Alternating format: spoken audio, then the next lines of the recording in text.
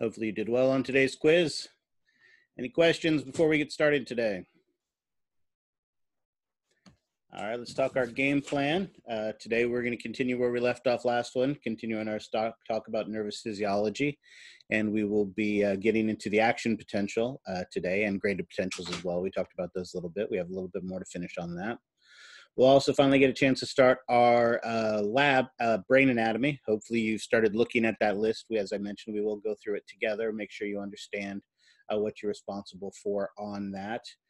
Tuesday, your next assignment is due, Unit 12 review. 13 is due on Thursday. Oh, that reminds me, there is one other thing that I wanted to put on there. Thursday the 23rd. So let's go ahead and put this in red. I think it's going to be Thursday the 23rd. We will double check that. But on Thursday the 23rd, I believe we will be going over the cranial nerves. Again, depending on where we are in the class, depending on how much of the sensory stuff we get to, as much as 20 to 25% of your lab exam is going to be on the cranial nerves. There is a handout on Canvas for you to print out. I don't necessarily expect you to fill it out ahead of time. If you want to fill it out ahead of time, you can, but we will be going over it together. But that's going to be a huge lab when we do that, because like I said, it could easily be, depending on how far behind we are, as much as 25% of your lab exam. So it is important to make sure that we understand this information, and there's a lot of it. So make sure you've printed out that handout, or at least made your own handout for it, because we'll be going over those cranial nerves together on Thursday. Friday, your last lab simulator is due, and that is your PhysioX Exercise 3. I remember there are 9 activities for that you have to complete, so that's 9 different lab reports. On Monday the 27th, your last graded for correctness homework assignment is due, and that is your nervous system review. Again, it should be available today after class, so that, because again, I don't want you working on it yet. The point of it is emphasizing the relationship between structure, function, and location. So one of the things that you will see in it is there appears to be a fair amount of redundancy in some of the questions, and that is on purpose, because I want to relate structure, function, and location. So I may ask you the structure and then ask you for the function, or I may ask you the location and then ask you for the function. Notice if I do that, the answer to both those questions is going to be the same answer.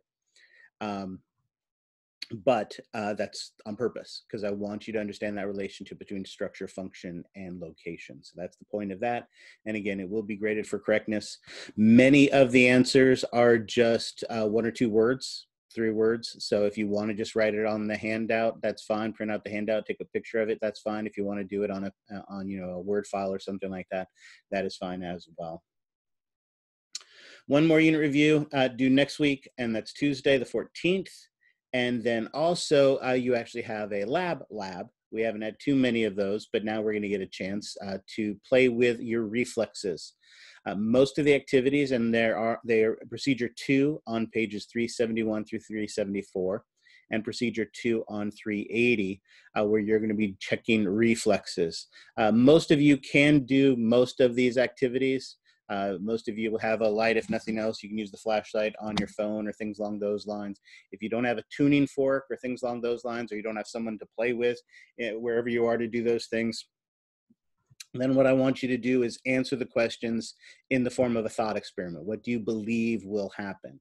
What I don't want is people to write, I couldn't do this activity, or just leave a blank because you couldn't do the activity. If you can't do the activity, that is perfectly fine.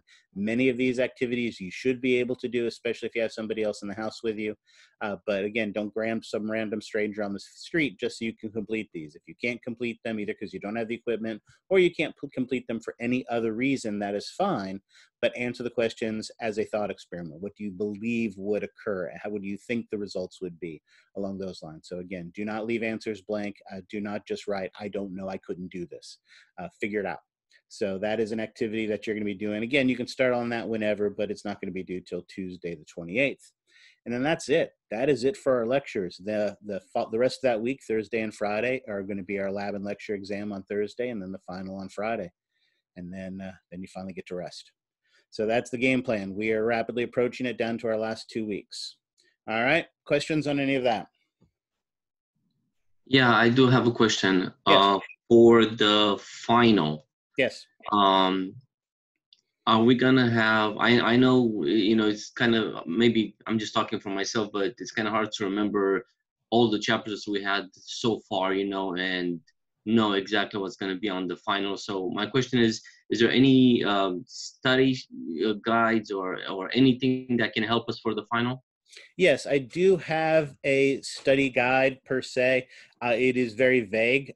Basically, what it is a list of most of the major concepts that we have covered in this class.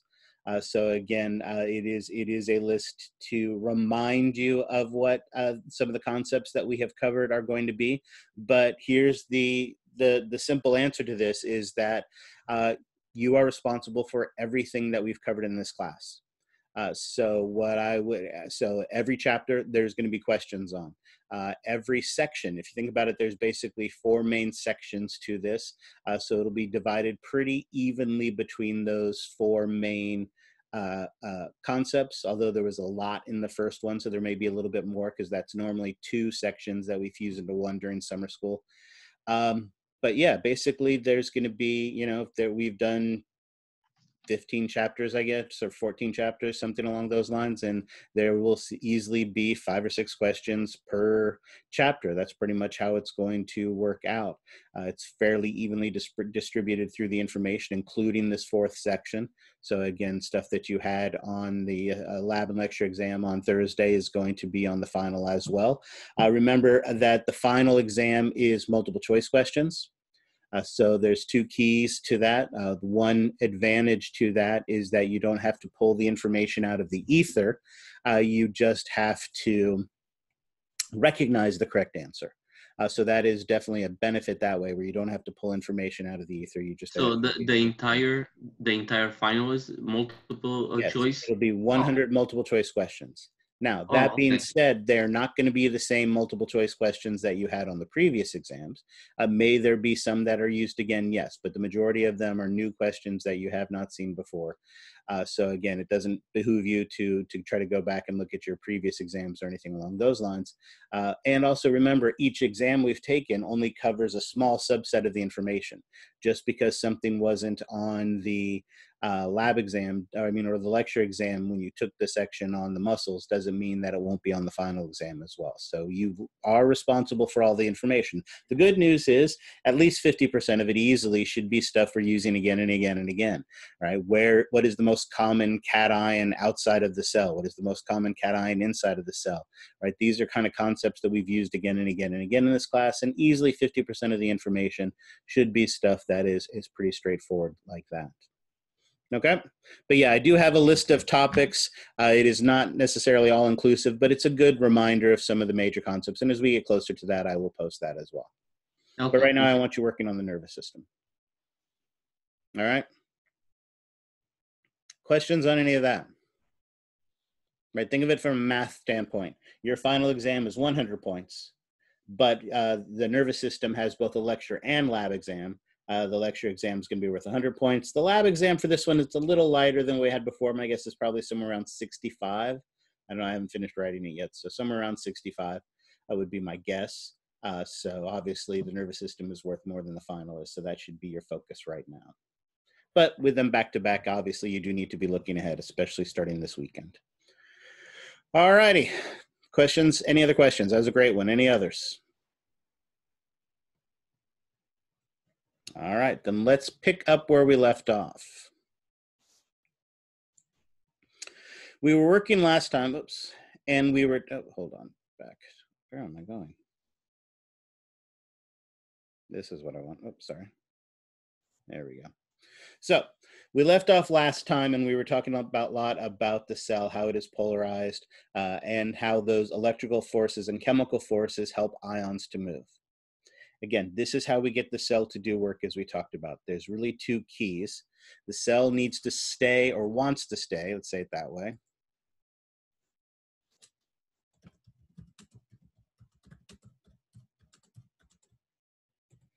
at its resting membrane potential.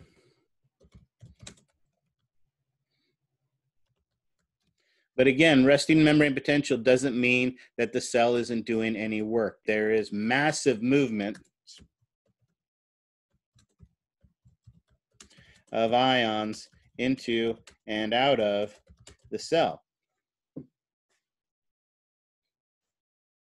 The key to the resting membrane potential is that there is no net movement.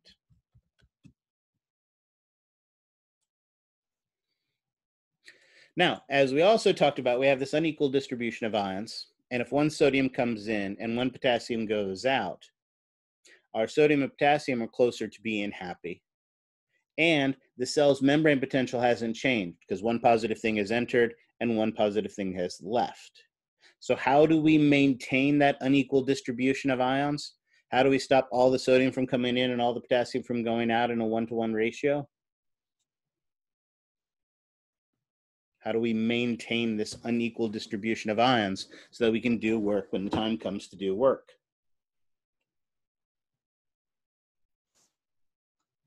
Nope, sorry, I don't have my chat window up. Well, remember, so the chemically gated channels are the gated channels that we actually use to do the work. So that is correct. But the way we are going to maintain resting state is by using pumps. Absolutely, you guys got that. Absolutely. So sodium, potassium, ATPase, and other pumps. Oops, don't want that capitalist. And other pumps are going to allow us. But like we said, the sodium potassium one is definitely the main one. And your textbook's got a pretty picture that shows this process. So here, for instance, is a leak channel where potassium is leaking out of the cell. Here is a potassium leak channel. A sodium leak channel where sodium is leaking in. But then we have our sodium potassium ATPase, that sodium potassium pump, that uses ATP to kick the sodium back out and bring the potassium back in. And in that fashion, we can continue to maintain that normal equilibrium, that status, right? However, we also talked about ions like sodium and potassium. They, like 3-year-olds, don't care about the cell, don't care about, sodium doesn't care about potassium or chloride or anything else. All ions care about is themselves. They want to be at equilibrium. And remember, for an ion, again, equilibrium is where there is no net movement of the ion. And that is going to occur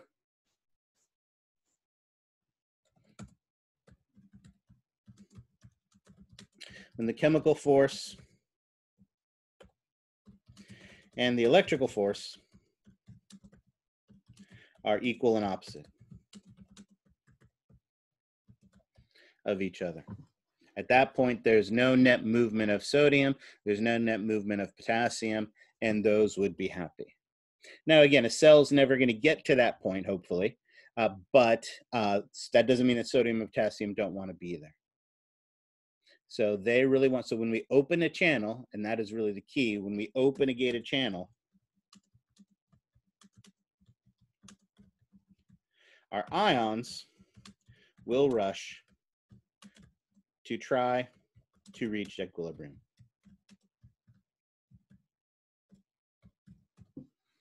All right.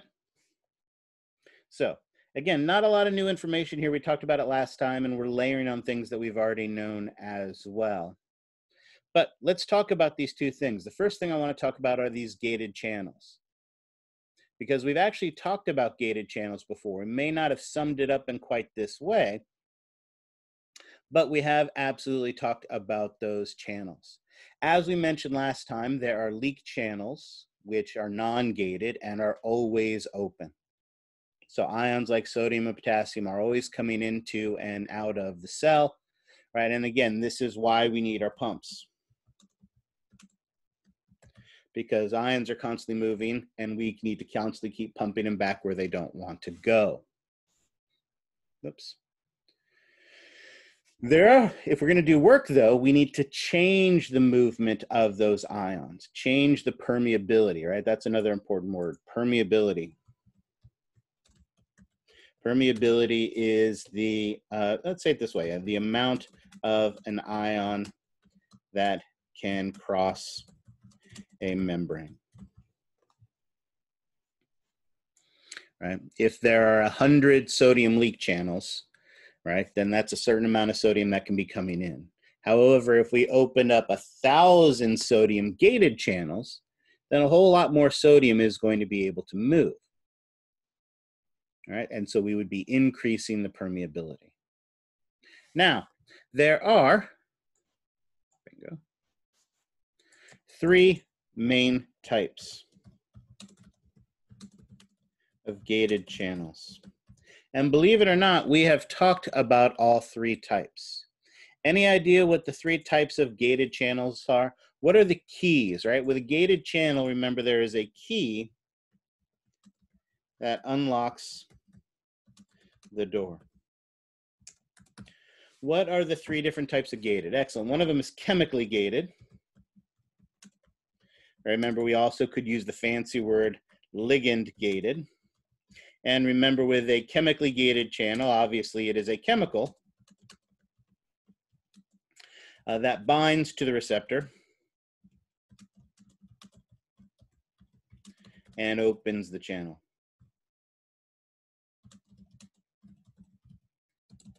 Excellent. I see the other one too. Perfect. Perfect. You guys got them all. Excellent. Voltage gated. Remember, with a voltage gated channel, it is a change in the membrane potential where it gets more positive.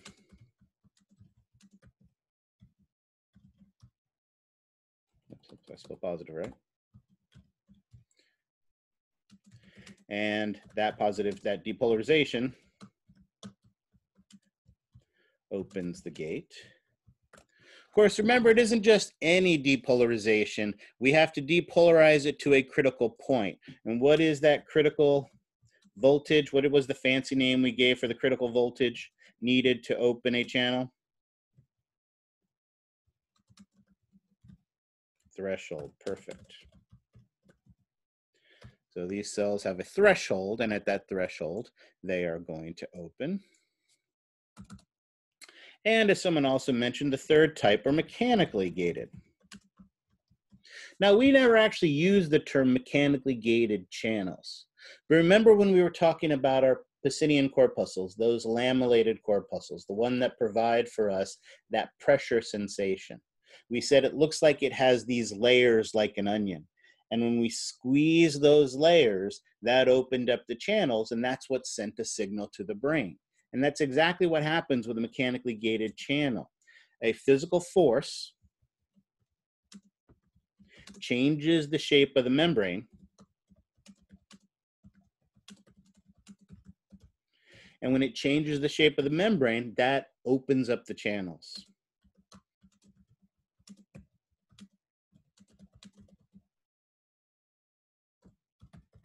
And then, of course, when you remove that pressure, the channel goes back to closed again. So there you go. There we have the pretty words. There we have the definitions of them. So that's definitely useful information. Let's go ahead and clear this and at least look at the pretty words that describe the three different types of channels. But let's actually look at some good illustrations. Well, okay, let's look at some illustrations. We won't necessarily call them good, but these are some basic illustrations that emphasize this point. Here, of course, we have our chemically gated channel. These are the ones like, for instance, we saw on the motor end plate, where a chemical like acetylcholine, conveniently enough, needs to come in and bind to it. So notice without that chemical signal, our positively charged cation cannot get through. But when our acetylcholine comes and binds, when it binds, it changes the shape of the channel, opening that channel, and now ions can flow through. And again, remember, the key one of the keys with these chemically gated channels is the chemical that unlocks the door is not the chemical that passes through it. Right? Acetylcholine is the key that unlocks the door, but sodium or potassium or calcium or something like that is the ion, or even chloride is the ion that passes through it. So the chemical that unlocks the door is not the chemical that passes through it, right? My key unlocks the door to my house, but then I travel through it. All right, pretty simple and straightforward. Here's our next one. Now this is where things get a tiny more complicated. We have to add one extra layer to this type of channel. All right, so let's start simple first. Here we have a channel, and these channels really have two activation gates. Basically what they have are these big positively charged proteins that block this. As I mentioned, this is a very simplistic illustration. Your textbook has a much nicer one that I will show you in just a minute. This positively charged protein basically blocks the channel. When the inside of the cell gets positive enough, when it depolarizes to a critical point, and again, since Alexa already mentioned it, I won't bother asking it again, that magical point is, of course, what we call threshold. At threshold, that activation gate opens, and now the ions can move through. So notice at this point, this channel is what we would call closed. I know, duh.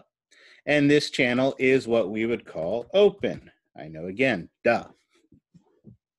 However, notice there's something new on this illustration we haven't talked about yet, and that is this inactivation gate. Now, like I said, the picture from your textbook is going to show this a little bit better. But while it just shows it as a swinging door, what this inactivation gate is really a two-component protein. One part of it is a long linear protein, and the other part of it is a big globular protein. Let's cheat. There you go. Linear protein and a globular protein. These two proteins have very technical terms, names to them. I'm not sure you'll be able to pronounce them, but you can give it a try. They're referred to as the ball and the chain. Exactly. So very, very complicated names for these proteins. What happens is that when this channel is in its open state, like we see down here, it's not very stable. And what will actually happen is that ball of the ball and chain, and I'll cheat and draw it halfway here. The ball of the ball and chain will actually, hold on, come on, connect. There we go. Will actually come up here and wedge itself into the channel. Now notice, if this ball wedges itself into the channel, the door is open. But even though the door is open, are any ions going to be able to flow through this channel with that ball wedged in there?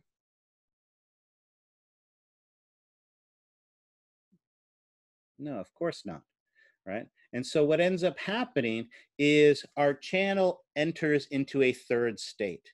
It actually has three different states. Well, let's actually be more specific. Some voltage gated channels.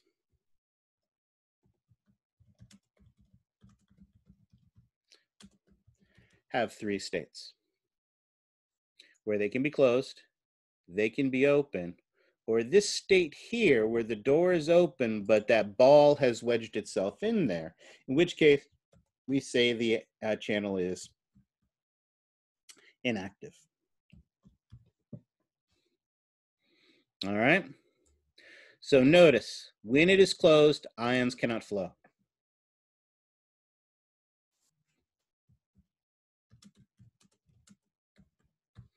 When it is open, ions can flow.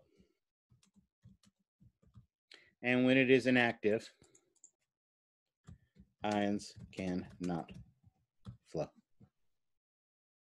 All right, again, hopefully that makes some semblance of sense.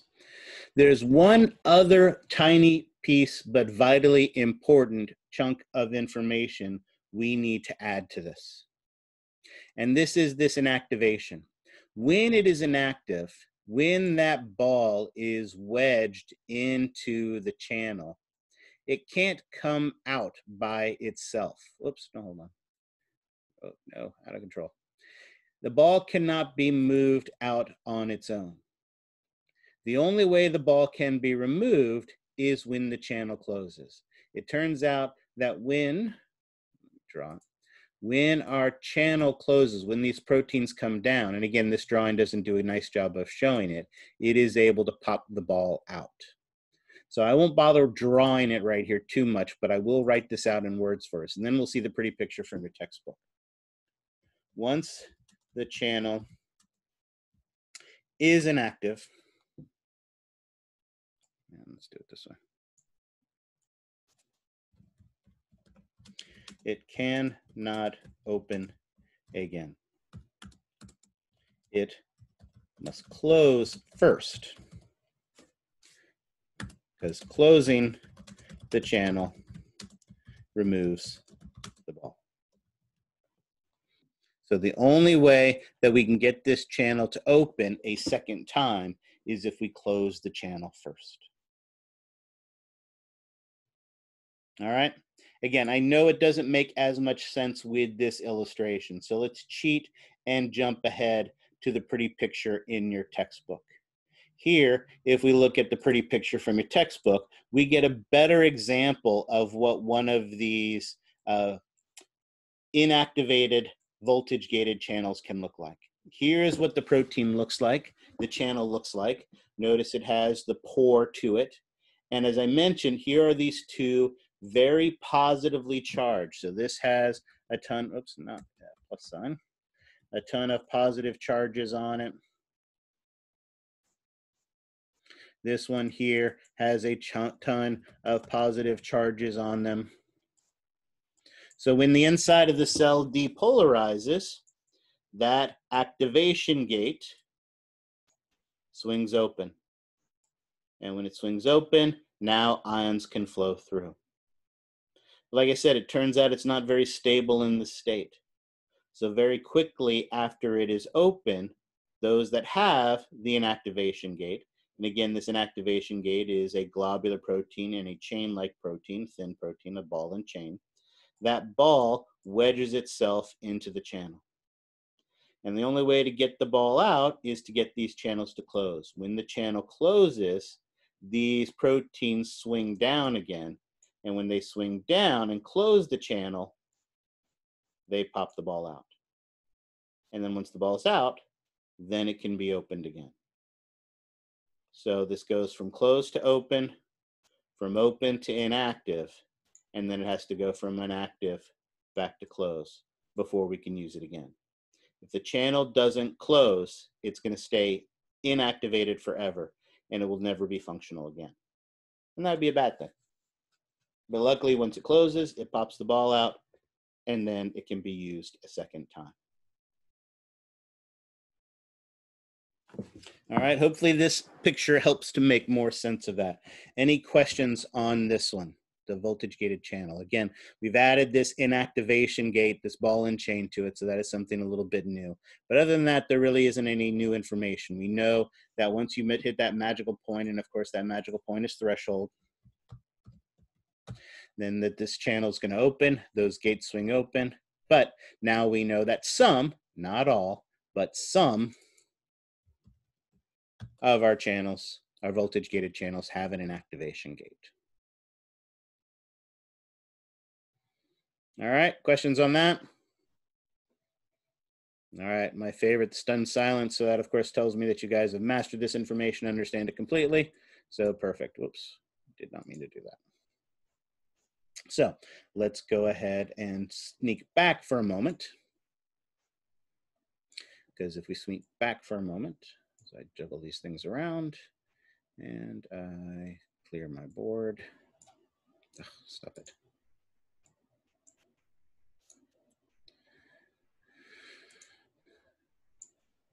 Then we see our third type of channel, as was mentioned, the mechanically gated channel.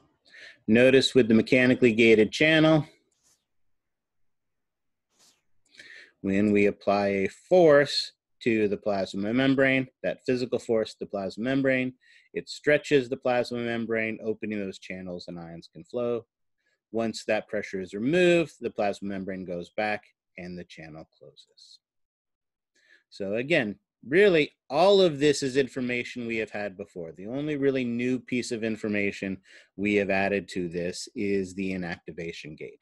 But everything else on here is something we have talked about and used already in this class. All right? Questions on that?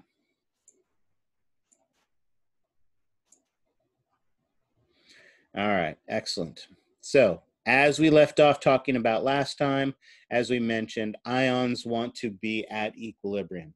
And equilibrium is when the chemical force and electrical force are equal and opposite. And we spent, like I said, the last half hour of the class in the last class talking about this. And I know everybody's eyes glazed over and it was, confusing and convoluted. But as I also mentioned, here is the take-home message. The take-home message is that when you open a gated channel, ions will flow through that gated channel to try to get the cell to reach equilibrium. So the only thing we need to know then is what are the equilibrium potentials of our ions. And the two that are going to be most important to us, the two that we are going to use in our graded potentials and in our action potentials, is sodium and potassium. Anybody remember what I said the equilibrium potential of sodium was? The end of last class? There you go, positive 66 millivolts, absolutely 66 millivolts. And as it turns out, the equilibrium potential, I don't remember if we said it for potassium or not. I may have said it, but I definitely didn't show and explain how it gets there. But the equilibrium potential for potassium is negative 90 millivolts. Up to this point in this class, there haven't been many numbers you have been responsible for. But these are going to be some numbers that you are going to be responsible for. We're finally reaching that point where we kind of have some numbers we need to know. So if you think about it right now, there are 4 numbers I have given you that you absolutely positively need to, I don't want that to be orange, black, need to know for this exam. And I guess the final for that matter. So let's draw us a graph, because this is going to be a good starting point. Anytime you draw a graph, you definitely need to be able to label it. So time down here, and let's again stick with black, and let's make that a little smaller so we have a little bit more room to play. I don't know if it needs to be that small. There we go. Time on the bottom x-axis, and over here we have our voltage. And there are 4 important numbers so far that we are going to be responsible for. The first is the resting membrane potential of the cell. And what did we say that was again? It's the resting membrane potential of a cell. Excellent. So let's draw a line and write negative 70 millivolts. Perfect. So that is negative 70 millivolts. That is the first number we absolutely positively need to know. And conveniently enough, we'll grab this and bring it back over here. Excellent. All right. The second number we need to know is the one we just mentioned, and that is the equilibrium potential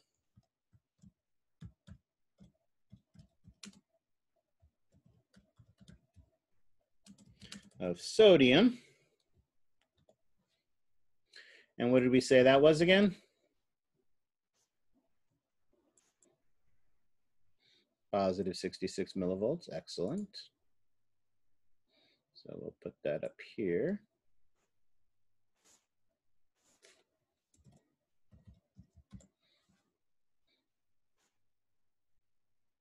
And again, there's nothing wrong with just writing it 66, but again, since we are dealing with positives and negatives, I like putting the positive there. I certainly wouldn't mark you wrong for just writing 66. However, if you just wrote 70, then obviously that would be wrong. because you definitely need the negative for that one. Excellent. And I just gave you the equilibrium potential of potassium.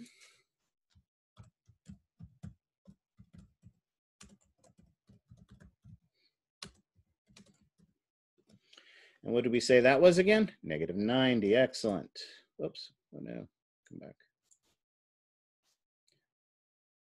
So that needs to go down here. And I appreciate my bars are not going to be set up at the correct distances from each other, but that's okay.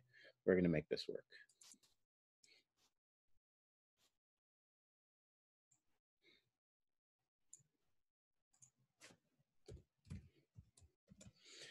Excellent. Negative 90 millivolts. So what was the fourth number that I gave you that's going to be important?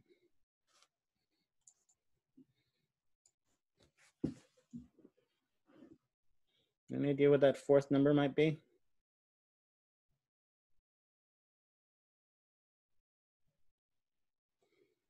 Threshold. There you go. Excellent. Threshold. Remind me again what I mean when I say threshold.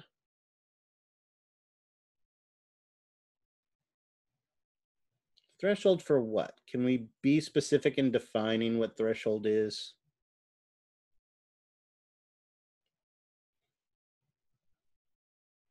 Excellent. I like that. That's a great description. When the activation gates open. Absolutely. And that's the key. At threshold, all voltage gated channels, and again, they're in activation gates, are going to open. So threshold is the point when all of our voltage gated channels are going to open. And what did we say that threshold was again?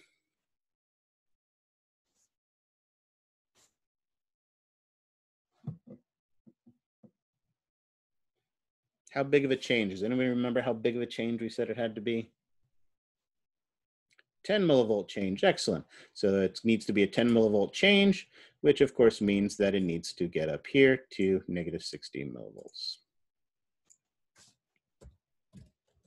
So negative 16 millivolts, oops, if I do that correctly, is the point where all of our voltage gated channels are going to open. Perfect. So for starters, those are 4 numbers that we absolutely positively must know. All right. So there you go. Like I said, up to this point in the class, numbers haven't been that huge of a deal, but here numbers are going to be very, very important. So we are definitely going to talk about numbers, and we have this going on here. And it's a little bit sloppy, so let me cheat. Move this down a little bit. Actually, let's move this down there. That down there. That's too low. Actually, let's do that. I like that. There, there, there. All right, that'll work. Still not accurate, as far as a numerical graph would be, but for our purposes, it will meet our needs.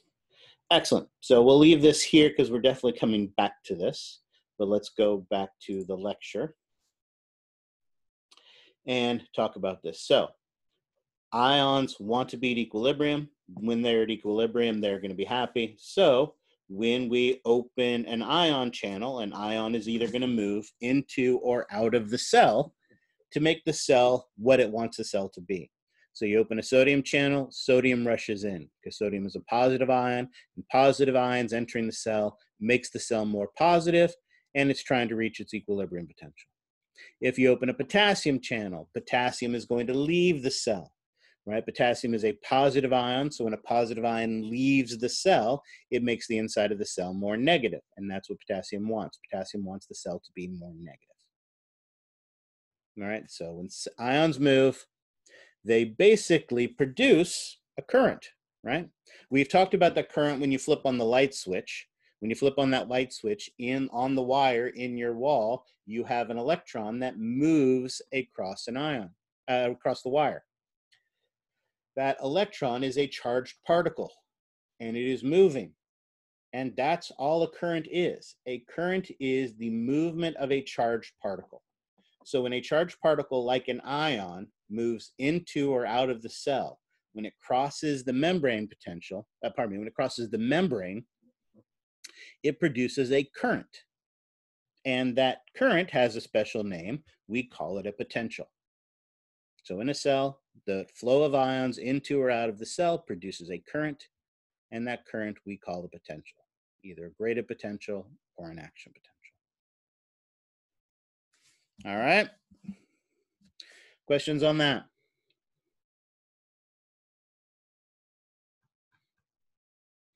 All right, then let's talk more about our potentials. We talked about them a little bit last time, but here we get to talk about them in more detail. Remember, a graded potential is a small deviation from the resting membrane potential. As we hinted at last time, the average graded potential is somewhere in the order of plus or minus 2 millivolts. So it is not a very big signal by itself. But there are a couple other keys to our definition of a graded potential. They only occur, well, let's not say it this way. They occur on the cell body and the dendrite.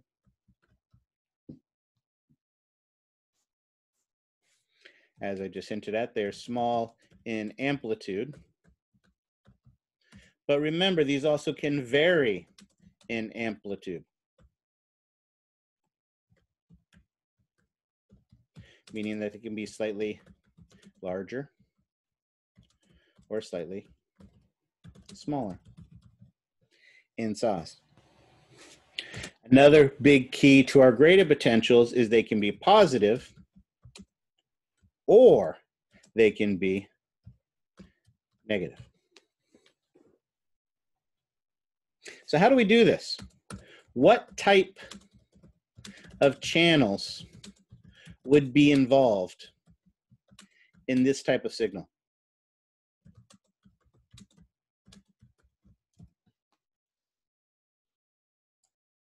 Well, let's think of it this way. Let's start easy. How can we make a potential either positive or negative? How would it be possible for us to one time make the cell more positive, but the next time we make the cell more negative? How is it that we could do that? Well, as we know, we have to be able to open channels. So how can, if we open a channel, can we make a cell positive, but over here we open a channel and we make a cell negative? If we have two cells, let's draw two cells. Cell 1, cell 2. Cell 1 has a channel. Cell 2 has a channel. If we open this channel, this cell gets more positive. If we open this channel, this cell gets more negative. How can we do that? How could we have one cell get positive and one cell get negative just by opening channels? All right, okay, different channels have different charges, different channels. What needs to be different about the channels? You guys are 100% absolutely correct. But what actually has to be different about these two channels? Well, so does that mean that this one, what if it's acetylcholine that unlocks this one, but it's also acetylcholine that unlocks this one? There we have the same chemical, but this one's positive and this one's negative. How is that? So how does the chemical make a difference? You're half right, but be more specific. What do you mean by chemical? Do you mean the chemical that opens the channel?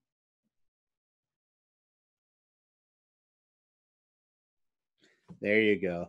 Exactly. So the way we make it positive or negative is by the ion that passes through the channel. Excellent. If a channel makes the cell more positive, what type of channel is it most likely going to be? What kind of channel would we open where we're most likely to make this cell positive on the inside? Sodium, absolutely. Are there any other ions we've talked about that if we open that channel would make the cell positive on the inside as well? Well, I'm asking the question, so the obvious answer is yes. So what is the other channel that we could open that would make the cell positive on the inside, theoretically? Calcium, absolutely. But remember, calcium makes cells do wonky things. So if our goal is to just make the cell more positive on the inside, are we likely to want to use calcium for that? Probably not. Technically, we could, but calcium gets inside of the cell, all sorts of other wonky things happen. So in most cases, if we want to make the cell positive on the inside, we are going to open up a sodium channel. So absolutely, we will use a sodium channel. Excellent. If, on the other hand, we want to make the cell more negative, what ion would we want to pass through this channel? Potassium, absolutely. Actually, let's go with the abbreviation still. Potassium, because potassium, remember, goes out of the cell, and that positive ion leaving the cell makes the cell more negative.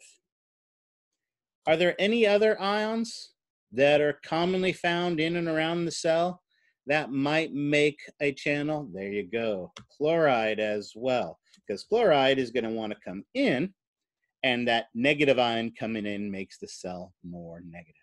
So if we want to make the cell more negative on the inside, if we want to get a negative graded potential, we are typically going to use potassium or chloride channels.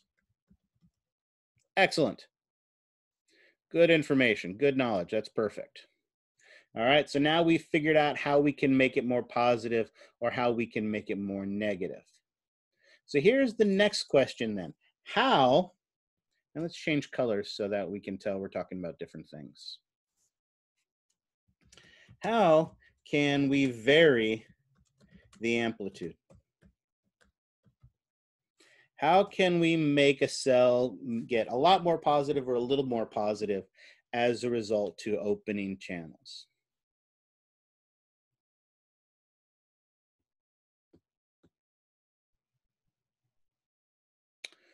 Okay, so raising the voltage is a decent idea if we think in terms of our voltage gated channels. But remember, as we talked about, once we reach threshold, those voltage gated channels are going to open. Like my light switch, it's all or nothing. If I push my light switch twice as hard, does twice as much light come out of my light when I turn it on? Remember, threshold is when all the voltage gated channels open. So is it possible to open just half of the voltage gated channels or 2/3 of the voltage gated channels? No, they're going to be all or nothing. So are voltage gated channels going to allow us to vary the amplitude? No.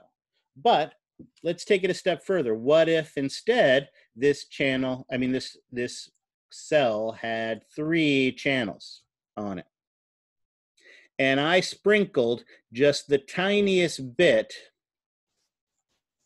of acetylcholine on here? At that point, maybe if we're lucky, one channel opens and a little bit comes in. But what if I release a little more a little more acetylcholine? Then maybe 2 open, or I open a little bit more and now 3 open. Notice by releasing different amounts of neurotransmitter, I can get a different number of channels to open, and the more channels that open, the more sodium that is going to flow. Notice also, I could also have the case where I have 3 channels, and these are mechanically gated channels. If I push on the plasma membrane just a little bit, that may be enough to open up just 1. But if I push a little bigger, I could open up 2. And if I push even bigger than that, I can open up even more. So you guys absolutely have the right idea. The way we can vary the amplitude is by the type of channels we use. And for a graded potential, we are going to use either chemically gated or voltage gated, or mechanically gated. So with those, we can open just a few, or we can open a lot. And in that way, we can vary the amplitude of our signal.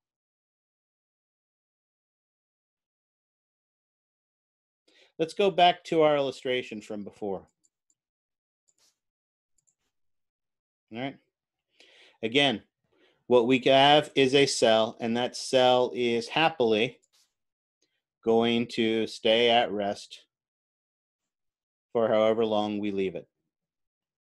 No, we're not changing the environment around the cell. Well, we are stimulating the cell in some fashion. Right? So for instance, if we release a little bit of acetylcholine around this cell, it may open a few sodium channels. And if it opens a few sodium channels, sodium is going to rush in, and we are going to get the cell to depolarize. So I guess we're changing the environment that way by putting in a chemical signal. If we release more sodium channels open, and we get a bigger signal, and more as we do it that way. Conversely, if instead of a sodium channel, it opens a potassium channel, then a little bit of a chemical signal gives us a little bit of a negative. And if we open more potassium channels, it gets more negative. And if we release more, it gets more negative. So in this way, we can vary the amplitude, right? We vary the amplitude by the amount of stimulus. Let's see this way, in this case, the amount of chemical signals we release to stimulate the cell.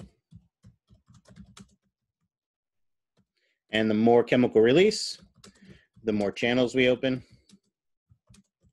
And the more channels we open, the bigger the signal.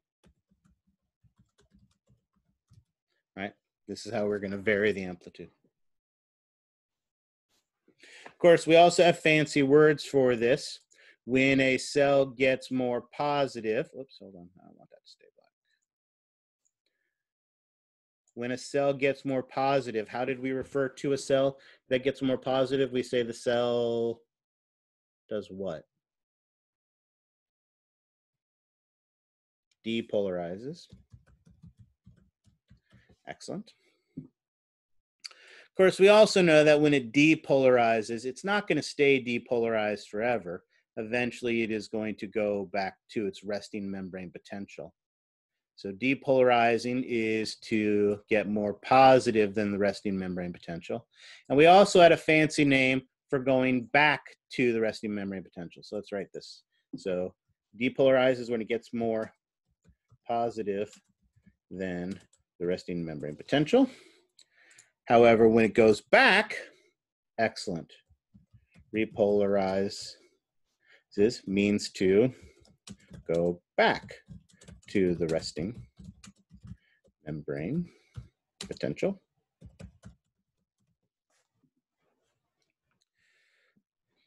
But notice also, and I don't remember if this was a term we used. Notice in this case down here, if we open those potassium or if we opened those chloride channels, notice the cell gets more negative than the resting membrane potential. And does anybody know the fancy word we use for that? There you go. Excellent. We say that in this case, the cell hyperpolarizes, gets more negative than it would be at rest. But again, it's not going to stay hyperpolarized forever. Eventually, it'll come back. And anybody know the term we use for going back to the resting membrane potential?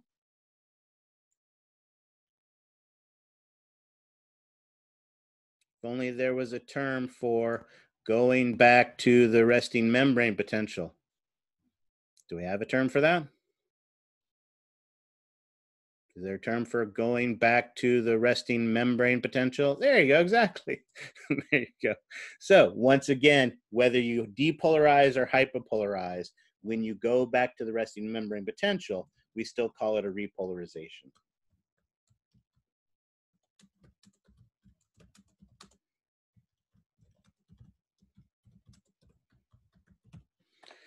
There you go. All right. Again, I've tried to draw this, but let's take a look at the pretty pictures from your textbook. So again, graded potentials are small deviations in the resting membrane potential. They occur in the dendrites in the cell body. They can vary in amplitude, and they can depolarize or they can hyperpolarize. They can get more positive or they can get less positive. The way they can do this is by opening different types of channels. Again, to depolarize, typically we are going to use sodium. And to hyperpolarize, typically we are going to use potassium or chloride.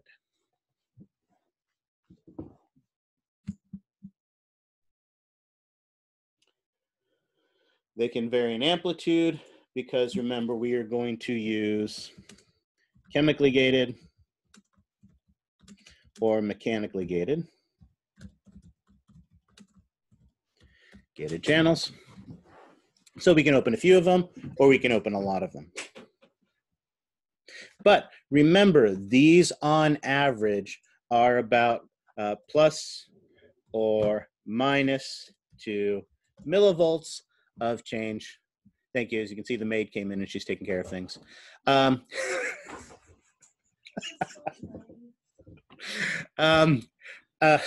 See, you distracted me now. I don't know what I was talking about. Oh, yeah. These graded potentials are relatively small, either plus or minus 2 millivolts of change. And because of that, they're small. Again, we use the example of making these waves in the pool. As we continue to talk about, electricity moves very, very similarly to water. And if I stand at the edge of the pool and I just slap the water, I can produce a little bit of waves.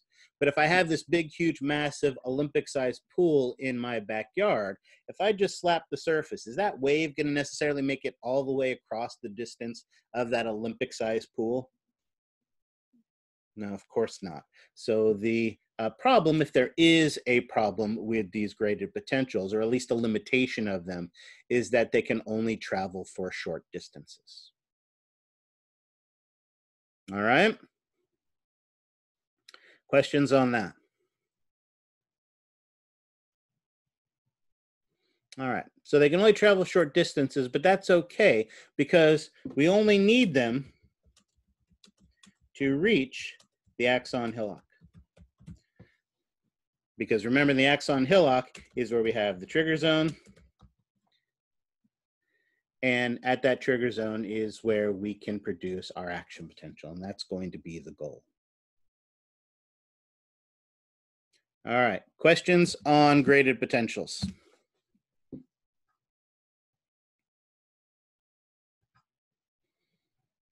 All right, excellent.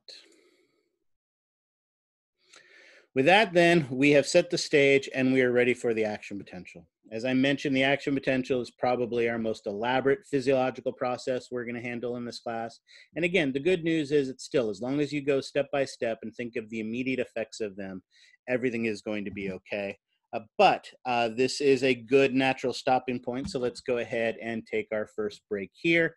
We will come back at, so let's go ahead and clear, let's go back to this one. We will go ahead and take our, like I said, our first break here. We'll take a 15-minute break. It is 9:08 now, so we will restart. 36. Make it bright. At, well, it's 9:09 now, so let's do it at 9:24, 25. That works. Let's restart, and then I will start the recording at that point. All right. Any questions before we take our break? All right. See you in 15 minutes.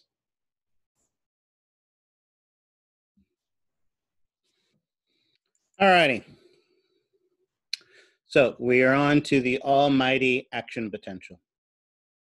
As I've mentioned before, when we talked about it at first, this, unlike the graded potentials, is a very large signal, a big positive signal. And again, we talked about it basically being a 100 millivolt change. So dramatically, dramatically bigger than what we see in the graded potentials. It only occurs in the axons. That should tell us something. That means that our axon are sometimes somehow specialized. We already know that our axon has a special plasma membrane. This is too big. Let's change that. And anyone remember what we called that special plasma membrane for the axon?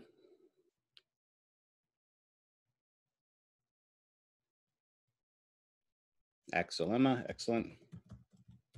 Yeah, the axolemma. We didn't say what was special about it, but now we can start to infer what might be special about it.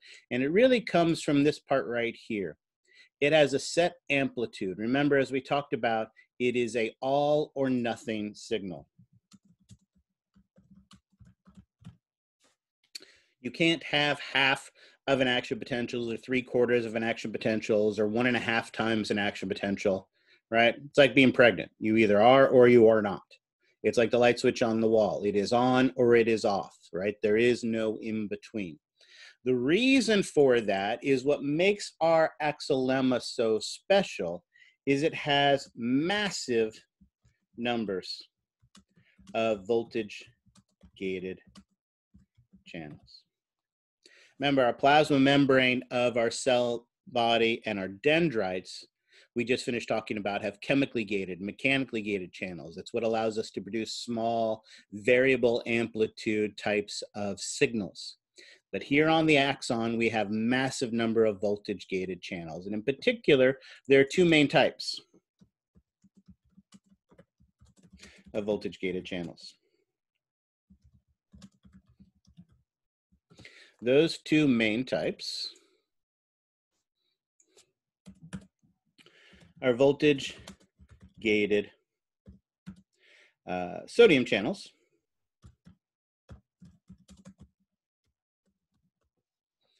and we also have voltage gated potassium channels.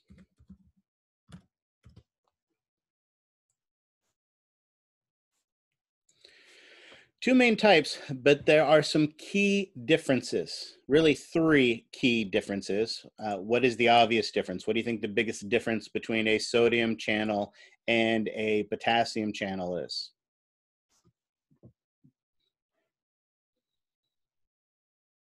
Come on, I'm lobbing up the softballs for you here. What do you think a big difference between a sodium channel and a potassium channel is?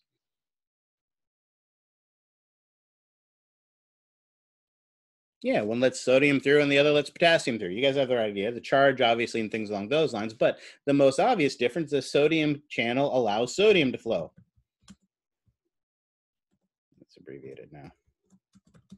Flow through. Whereas, obviously, a potassium channel allows potassium to flow. Now, you are correct in that also the directions they're going to flow are going to be opposite. Sodium flows which way? Into a cell or out of a cell? Into the cell. Whereas potassium flows out of the cell. Excellent. So that is one big difference between the two. The second big difference is the speed of the channel.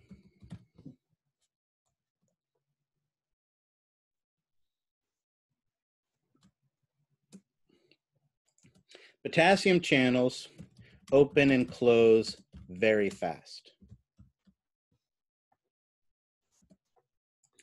Whereas potassium channels, the voltage gated potassium channels, open and close very slow.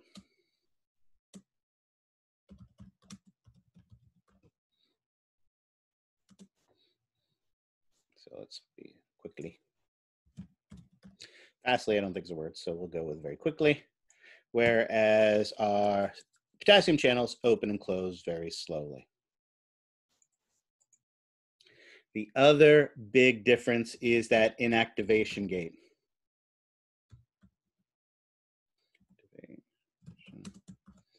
Oops.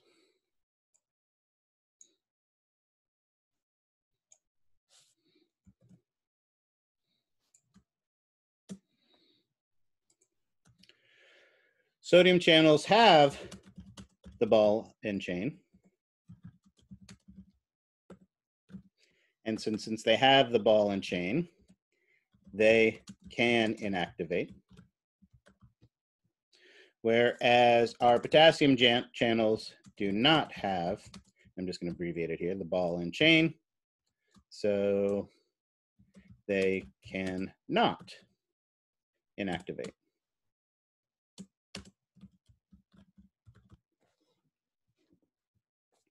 I need to cheat because I'm going to need a little bit more room. So let's move all this stuff up. That goes there, that goes there, that goes there, and that goes there. So if you think about it, our sodium channel has 3 states. It can be open, it can be closed, or it can be inactive. Whereas our potassium channel has 2 states. It can be open or it can be closed. All right. Questions on that?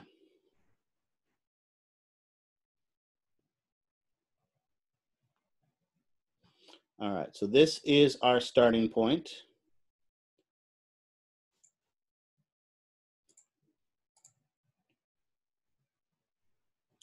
Oops. One last concept that we need to talk about our action potential, but we're not going to do it right now, is that obviously by making a big wave, it can travel far distances. But even if I take, you know, my little, what are those tiny cars, little Fiat, I pick up a Fiat and throw it into one end of the pool, I'm going to produce a massive wave, and that massive wave is going to spread down my Olympic-sized pool. But even that, something as big as that, that Fiat may not make a wave that makes it all the way to the other end of the pool. Right? It probably will, but it won't. It might not. And remember, we talked about an axon has to be able to carry a signal all the way from here to Seattle, Washington. Remember, we could talk to Grandma on that axon as well.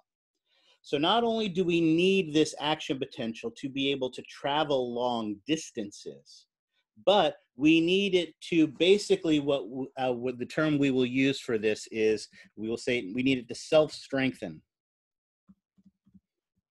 Basically, it needs to continue to get big as it goes, or what we can also say is a self-propagation, so that it can go basically infinite distances. It could go, you could produce an action potential that would be able to go all the way from here to Seattle, Washington. And once we produce one action potential, we'll see how we can travel it basically to infinity in its propagation. All right, questions on that? All right, like we've done with all of our big physiological processes, I want to start by drawing it for you first. I need to get rid of most of this stuff, but I want to keep my graph because it is going to be convenient for us.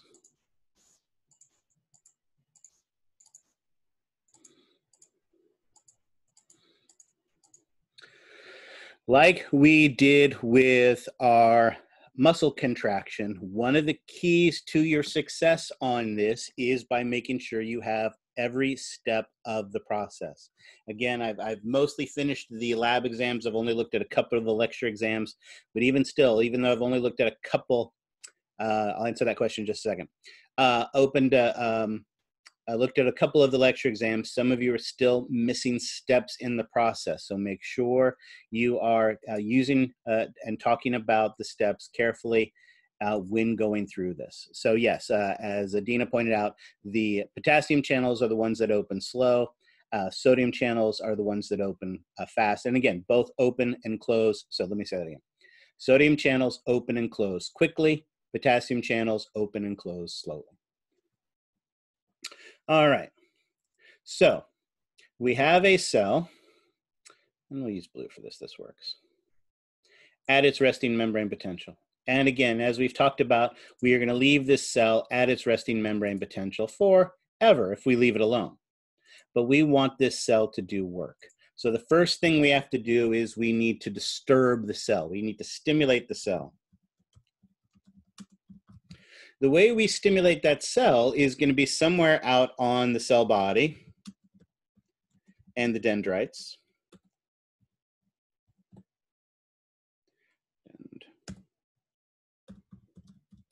And remember, as we mentioned, we are going to produce a graded potential.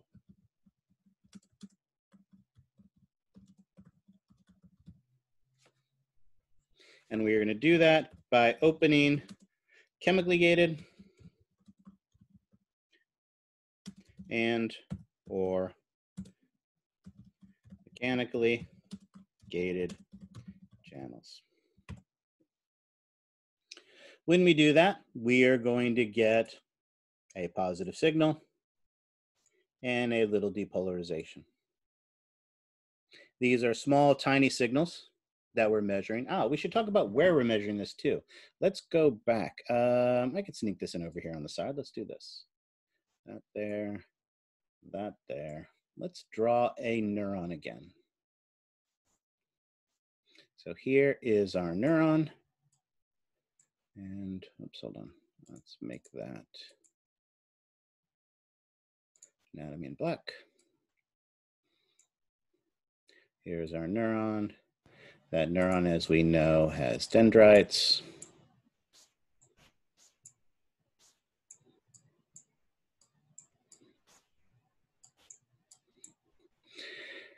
And then it feeds into an axon hillock, and that axon hillock travels down the axon till it ultimately branches to our synaptic end bulbs.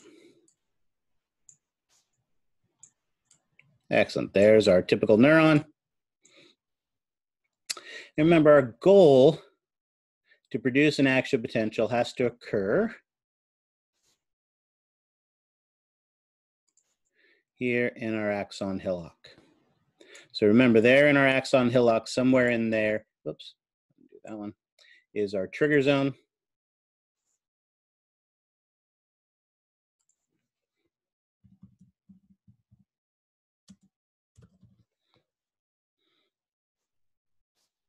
And that's what we're measuring. So basically we have our voltmeter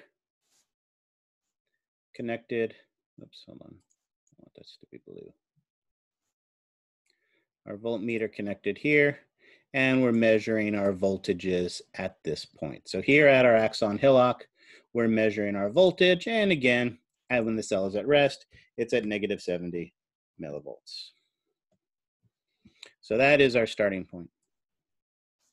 But then what we do out here somewhere on like a cell body or on the dendrite, we produce a graded potential. That graded potential is a small positive signal that spreads to the axon hillock. And as it spreads to the axon hillock, we measure a change in the membrane potential. And of course, if this change of the membrane potential is small, and it doesn't last for very long, so it is just as easily then going to go away again. Or maybe we produce a slightly bigger one.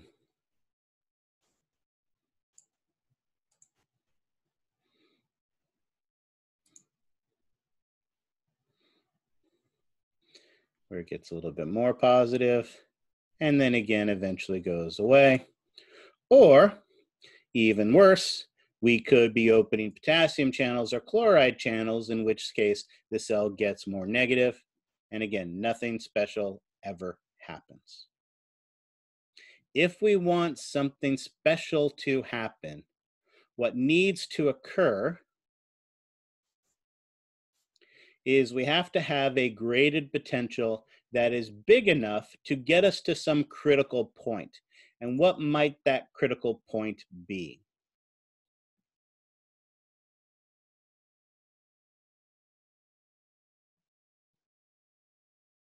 What do you think the critical point we have to get to? There you go, threshold.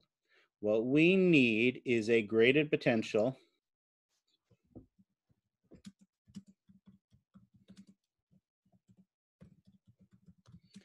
that is big enough to reach the trigger zone to threshold. And if we can reach threshold, as we know, that is when the magic happens. So let's do this. And let's go ahead and use the line. So here is our threshold. That is that magic point, and we have reached threshold. Now is when the magic is going to happen. All right. Now, remember, at threshold, all of our voltage gated channels are going to open. But as we just finished talking about, are all of our voltage gated channels going to open at the same time? Well, I'm asking the question, so the obvious answer is no. Excellent. Which voltage gated channels open first?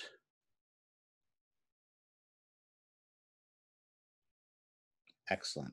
So again, let's write this out. At threshold, all voltage gated, and since I have voltage gated written over there to the side, I'm going to abbreviate it here. All voltage gated channels start to open, but not all open at the same rate. Our voltage gated sodium channels open quickly. And remember, one of the things that we said about the plasma membrane of our axon is it has a massive number of these. So lots of them open. And if lots of our voltage gated sodium channels open, what's going to happen?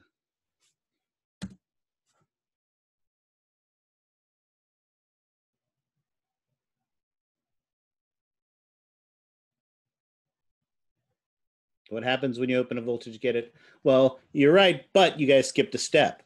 Absolutely. When lots of them open, then that means a massive amount of sodium is going to enter the cell. So lots of them open, so a massive amount of sodium enters the cell, but you guys are right about the next step. That massive influx of sodium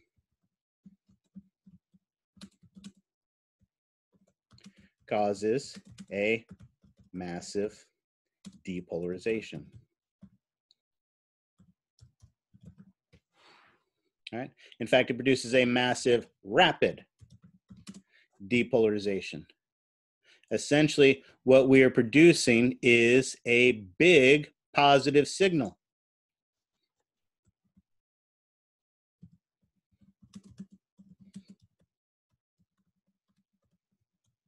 All right. This occurs, let's say it this way,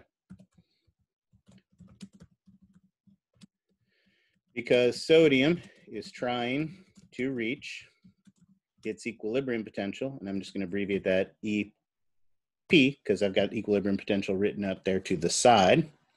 So this occurs because sodium is trying to reach its equilibrium potential, and it produces a big positive signal. Well, if you think about it, a big positive signal is what we've called an action potential. So right here, boom, we've produced our action potential. Excellent. End of story. We are done. Go home, take the rest of the day off. Okay, maybe not. But we do have our big positive signal. We have produced our action potential.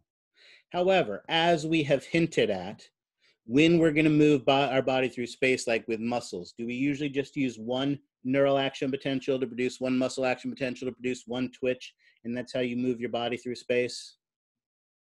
No, of course not. When we produce action potentials, when we're communicating to other cells, typically we need to produce more than one action potential. So while this has accomplished our goal of producing a big positive signal, what we still have to do is get this cell ready to produce a second action potential. So while we have our big positive signal, right, mission accomplished, we still have to continue through this and get it back to its resting state. And it's because once it's back at the resting state, then it can be used again. All righty. But so far, so good. We have our big positive signal as the cell is racing towards the equilibrium potential of sodium. So the cell races towards the equilibrium potential of sodium.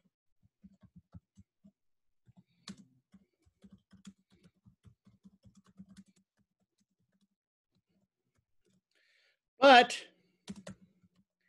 doesn't get there.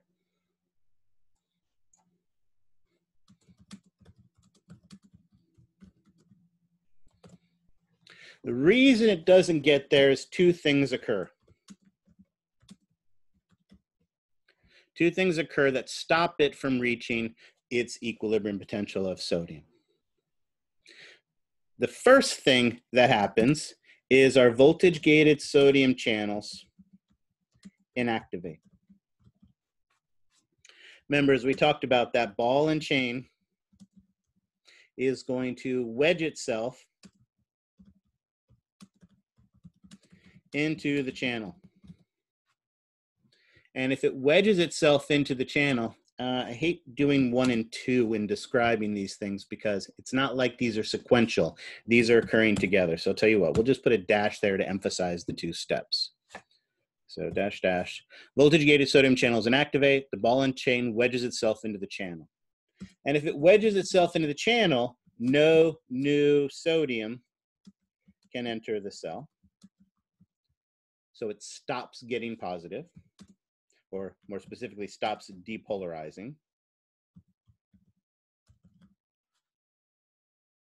But if that was the case, then it would just stay up here, depolarized forever.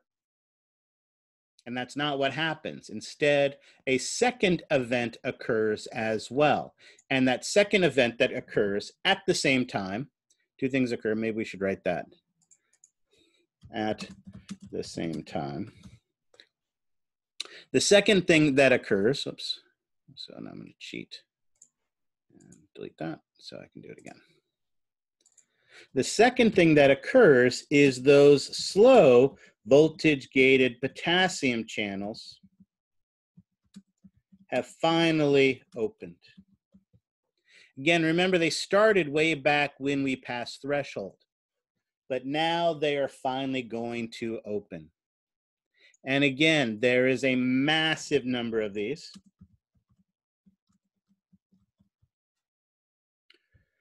There's a lot of potassium inside the cell, so its concentration gradient wants it to go out. Notice also the inside of the cell is positive. Does potassium like being where it's positive? No. So what's going to happen is we get a massive efflux of potassium out of the cell. And if we have a massive movement of potassium out of the cell, what happens to the cell? Right, the cell gets more negative. And you are right, the fancy word we have said for that is the cell starts to repolarize.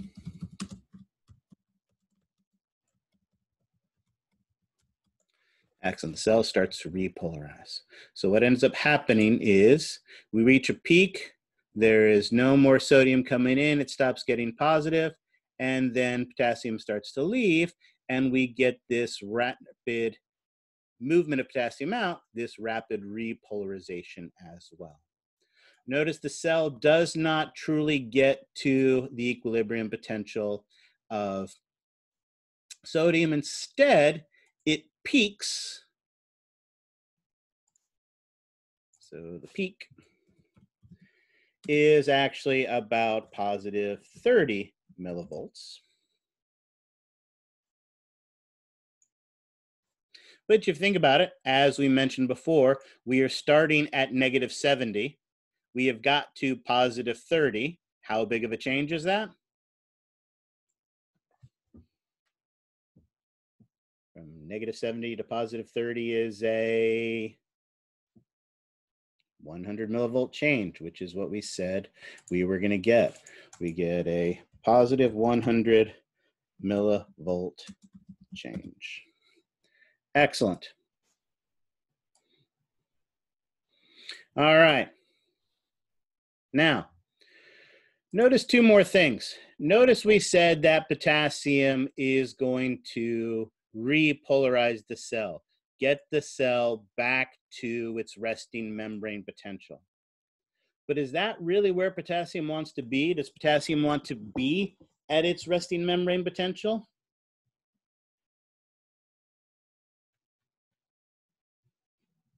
These are easy questions, folks. No, it wants to be at its equilibrium potential. So what's going to happen is it's going to hit the resting membrane potential, and it's going to keep on going. Let's cheat, draw another line. We'll do this in pink. Our resting membrane potential. That way, like that. That's horrible. Let's do this as a straight line. There we go. Nope, I don't like that either. Hold on. I want that. Oh, I see. That's the problem. Okay, never mind. We'll do a line. There you go. That's our resting potential. And again, let's go ahead and finish our threshold as well. So we can extend those out. All right, excellent. So notice it's repolarizing it, but the key here is potassium wants to reach its equilibrium potential. And so because of that, what happens is it is going to repolarize this cell and then also take it past. Hyperpolarize the cell as it tries to reach negative 90 millivolts. This hyperpolarization that occurs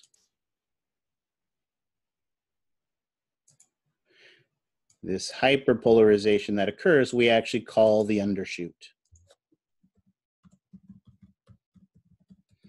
where the cell goes past the resting membrane potential towards the equilibrium potential of potassium.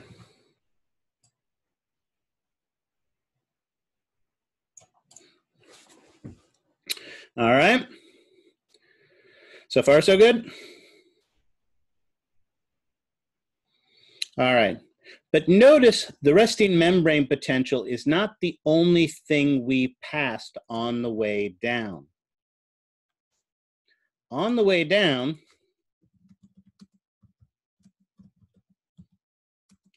the cell passes the threshold for our voltage-gated channels. And what happens when we pass the threshold on the way down? All of our voltage-gated channels are going to do what? Start to close. Of course, do they close at the same rate? No. Our voltage-gated sodium channels close immediately, basically, at that point when it passes threshold. However, it takes a little bit of time for our voltage-gated potassium channels to finally close. So the reason we get that undershoot is even though we're passing threshold on the way down, there is a delay in the close of our voltage-gated potassium channels. But eventually our voltage-gated potassium channels are going to close. Now all of our voltage-gated channels are closed. And the cell will use pumps to bring to, let's say this way, to repolarize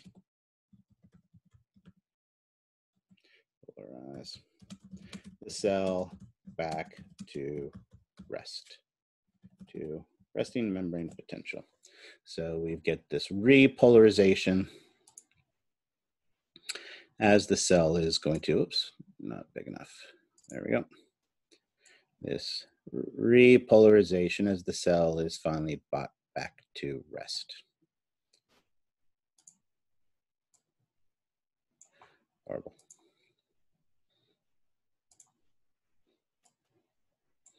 And there you go. Just that simply, we have described an action potential. All right. Questions on this? Let's go through it 2 more times. First here, again, we start with the cell. The neuron is at rest. We're measuring in the trigger zone, and the cell is happily staying at its resting membrane potential until we disturb it. And that disturbance is from a stimulus. We produce a graded potential out here on the cell body and the dendrites, and that graded potential spreads, that tiny wave spreads to the trigger zone. If it's too small, nothing happens. The cell gets a little depolarized and then it goes back to rest. Nothing changes. But if the graded potential is big enough, and that is the key, if it is big enough to reach threshold, then that is when the magic happens. That is that all or nothing point. If you don't reach threshold, you don't get an action potential. If you reach threshold, you get an action potential. That's our all or nothing point. Because when you reach threshold, all of our voltage gated channels are going to open. But they don't all open at the same time. The voltage gated sodium channels open immediately. And there is a massive number of them. So we get a massive influx of sodium, and a massive amount of positive ions entering into the cell gives us a big, huge, massive positive signal. We have produced our action potential. And again, this is occurring because sodium is trying to reach. Yes, I will take a picture of this. I'm not done drawing on it though, so I will. Actually, though, you're right. I will take a picture of this, then we'll take a picture of the next one as well. It is trying to reach its equilibrium potential. So massive amount of sodium is rushing in, and we get this massive depolarization. All right. Now, it wants to reach the equilibrium potential of sodium, positive 66 millivolts, but it doesn't get there. And the reason it doesn't get there is 2 things occur. One of the things occur is that finally our volts, well, again, I keep saying them in the same order, but again, this isn't sequential. These 2 events are occurring at the same time. Our voltage gated sodium channels inactivate. That ball of the ball and chain wedges itself into the channel, so no new sodium can enter the cell. Nope, it never reaches the equilibrium potential of sodium at the top because our channels inactivate. So not enough sodium can come in to get it up there. New sodium stops coming in, it stops depolarizing. But it doesn't just stay depolarized forever, because the second thing that occurs is our slow voltage-gated potassium channels have finally opened. And now we get a massive efflux of potassium out of the cell. Massive amounts of potassium leave the cell. Positive ion leaving the cell makes the cell more negative. So it gets close. Remember, we said the peak is about positive 30 millivolts, but it is never going to reach the equilibrium potential. It never gets to positive 66 millivolts. Now, potassium leaving the cell is going to repolarize the cell, but that's not really its goal. Potassium's goal is to reach its equilibrium potential. So not only does it repolarize the cell, but it hyperpolarizes the cell, taking it past the resting membrane potential, trying to reach its equilibrium potential, a period we call the undershoot. However, it's not going to reach its equilibrium potential either, because on the way down, we pass threshold. And when we pass threshold, this is when passing threshold on the way down is when all of our voltage gated channels are going to close. Voltage gated sodium channels close immediately, and then with a little bit of a delay, our voltage gated potassium channels close.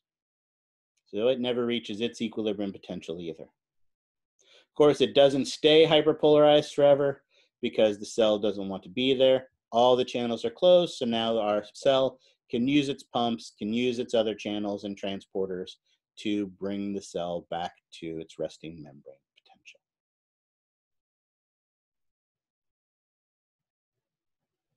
And let's look at this one more way as well. The pretty pictures from your textbook. Notice your pretty picture from your textbook really does a nice job of emphasizing our two channels. Notice when the cell is at its resting membrane potential at negative 70 millivolts. We have two different types of channels here, a sodium channel, which obviously lets sodium pass through it, a potassium channel that obviously lets potassium through it. Both are voltage gated channels, so notice both have those activation gates.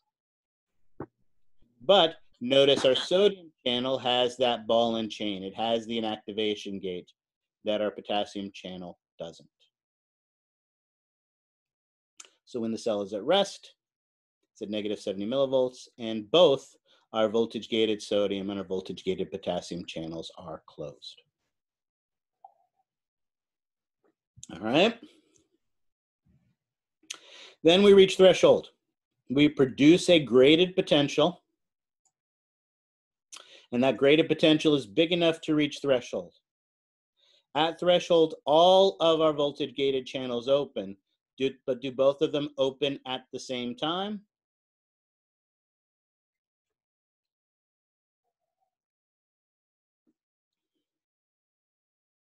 No. Which one opens first? Sodium, excellent. At threshold, all the channels open, but they open at different rates. The one that opens first is our sodium channel. All of the voltage gated sodium channels open, and there are massive amounts of them. So we get a massive movement of sodium into the cell because it's trying to reach its equilibrium potential. And we get our big positive signal, our rapid depolarization, our action potential. This was our goal, to produce a big positive signal, and we have accomplished that with the very first step. Well, really second step, I guess. We had to reach threshold first. It gets close to its equilibrium potential, but it doesn't actually reach there because two things happen. Again, these two things occur at the same time. We're just describing them sequentially. Our ball of the ball and chain wedges itself into the channel, and notice, even though the door is open, sodium can't pass through it. This is that inactive state.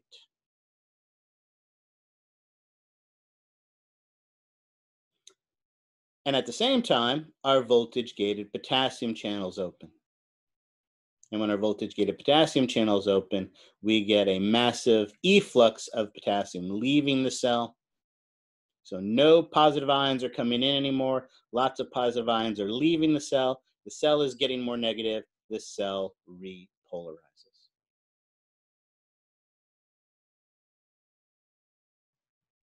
Of course, remember the goal isn't just to repolarize. Potassium wants to reach its equilibrium potential. So it is going to undershoot. Oops, where is it?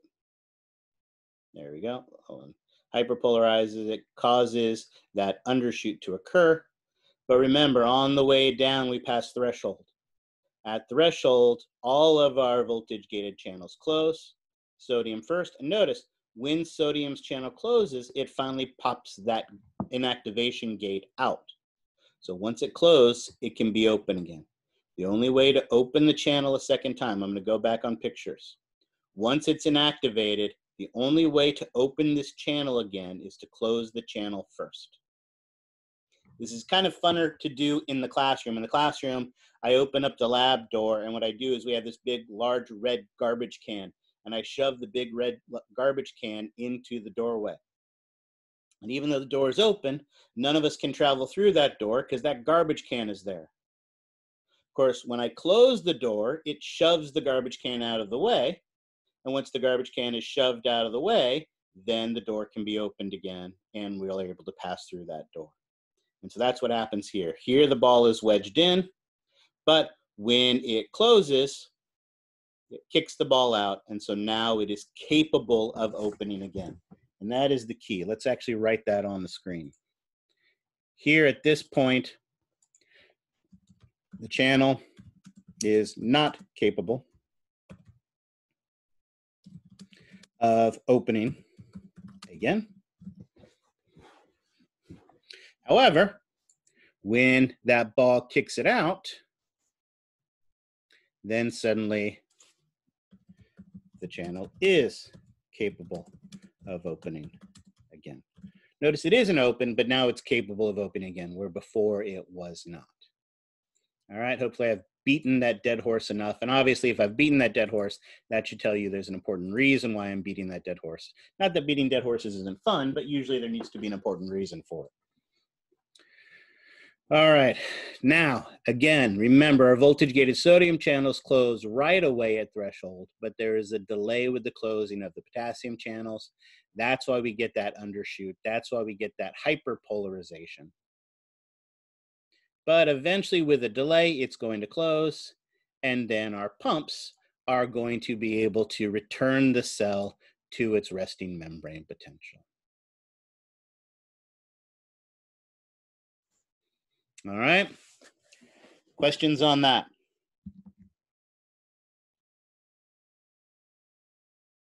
All right, one more way of thinking of this. I like this picture from your textbook. It shows the action potentials during the part. Although I like to, if you noticed on my illustration, I really like to emphasize the graded potential that brings it to threshold as being something different than what causes the action potential, whereas it kind of shows it more continuously here. And again, nitpicky artistic stuff. But the picture that I really like is this one. Again, this can be a teeny bit confusing when you first look at it, but if we spend a little time with it, we can make some sense of it. Obviously, the one that's here in purple or pink, we see the action potential. We get the depolarization to threshold, we get the rapid depolarization, we get the repolarization, we get the hyperpolarization, the undershoot, back to rest. That's what we've been talking about again and again. What they've done here, though, in orange and green is shown the permeability of our channels. Again, notice at first, when we reach threshold, all of our voltage-gated channels open, but notice it's the sodium ones that open first. So we have a massive number of sodium channels opening. So we have a massive increase in the permeability of sodium as a massive amount of sodium can come in. But notice also, just as rapidly, those sodium channels inactivate. And as soon as that ball wedges itself in there, sodium can't go through it anymore. And so just as quickly, all those sodium channels inactivate, no more sodium comes in, and the permeability of sodium goes back down. Question. Yes. What makes the sodium channels inactivate?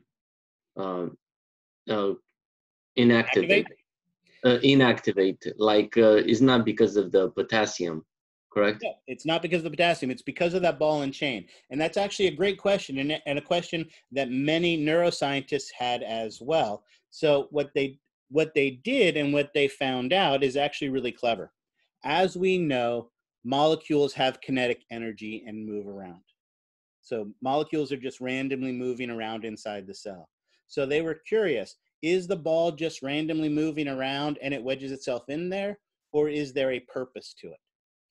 So what they actually did, and again, this is where some of these neuroscientists are really brilliant, and they study these things at such different levels. There are individuals who have studied the molecular composition of this channel and this channel only for their entire lives. And what they were able to do is they were actually able to change the length of the chain protein. They could make the chain protein longer or shorter. And if you think about it, with a shorter chain, the ball can't move around as much, whereas with a longer chain, the ball can move all over the place. And that's what they found. It was just the kinetic movement of the ball. With a shorter chain and the ball could move less, it more rapidly wedged itself in the hole. With a longer chain, it moved much more randomly, much more widely in its movement, and it took it much longer before it wedged itself. So it's really just the random kinetic movement of that ball that ultimately leads to it wedging itself in there. Okay, so there's nothing that attracts the ball to start going inside. Nope, it's just the random kinetic energy of it. That's how it occurs. Yep. Notice also this shows us the permeability of potassium as well. Remember, those potassium channels also open when we reach threshold. But notice they're much slower to open. And because they're slower to open, the permeability goes up much, much slower. In fact, notice they reach its peak just about the time we hit threshold coming back down, and they start to close again.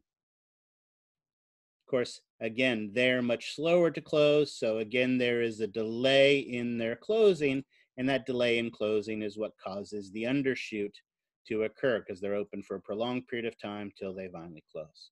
So I like this channel because it really shows the differences in the speed of the opening and the closing of the sodium channels and the potassium channels. All right. Questions on that? Yeah, quick question. Since Yep. Potassium doesn't have the ball and chain, what makes it close before reaching its potential? The fact that it passed threshold. When it passes threshold on the way down, it starts to close. Gotcha. This doesn't close instantaneously. All right. Great question. Any others? All right. I'm going to cheat and come back to, oh, no, I want this picture. I want this picture because this is going to bring us to, okay, so let's stop there. We have described an action potential, end of story, from start to finish, from resting membrane potential back to resting membrane potential. If I ask you to describe the events that occur in the production of an action potential, we have answered that question. All right? That's your essay question, the production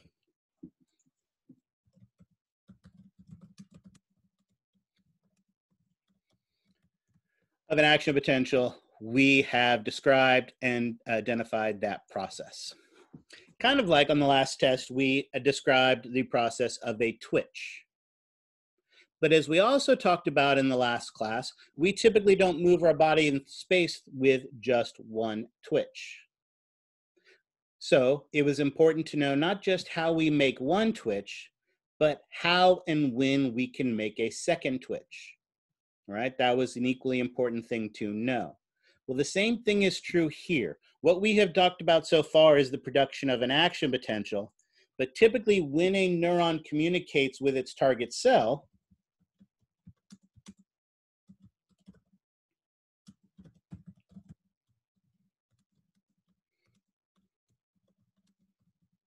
by producing multiple action potentials.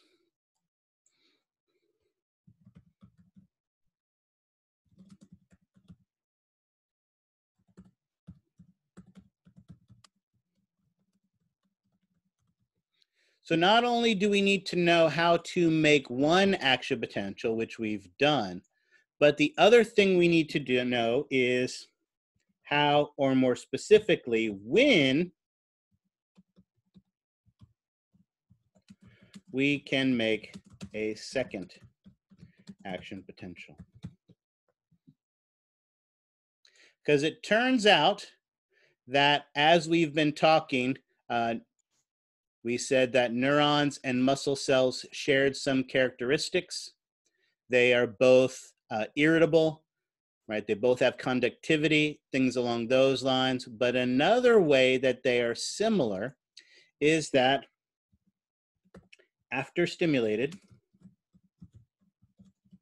there is a brief period of time where the cell can not be excited again. Do you remember what we called that with our muscle cells? What did we call that period of time, that brief period of time where a muscle cell lost its irritability? There you go, a refractory period. We didn't explain where it came from before, but now we will. So let's describe where that refractory period comes from. To do that, we need to understand a couple things. What event occurs to produce the action potential? What event occurs that produces our action potential? Our action potential is a big positive signal. What is the event that occurs that produces the big positive signal?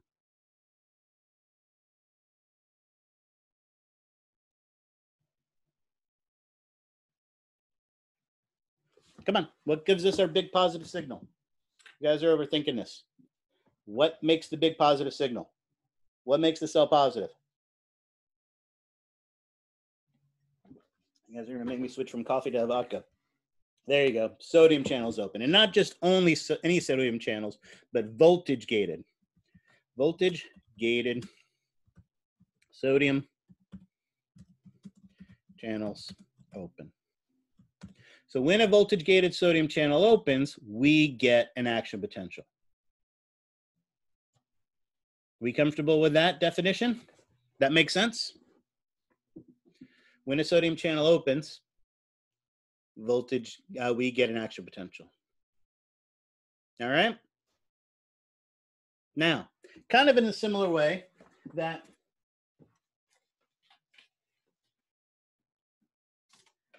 instead of opening a channel,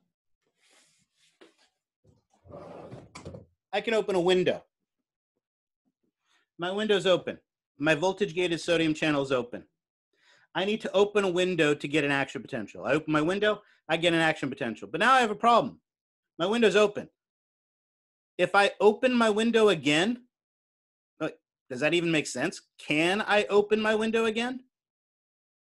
Can I get a second action potential if the channel is already open? If once you've opened a door, can you open it a second time? It's not your question. Once you open a window, can you open that window a second time? No, absolutely not. And that's the problem we have. So if you think about it, let's draw on top of our illustration here with a highlighter.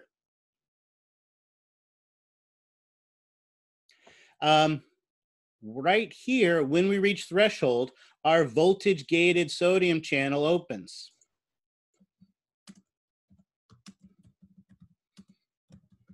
And if our voltage gated sodium channel opens, we can't open it a second time.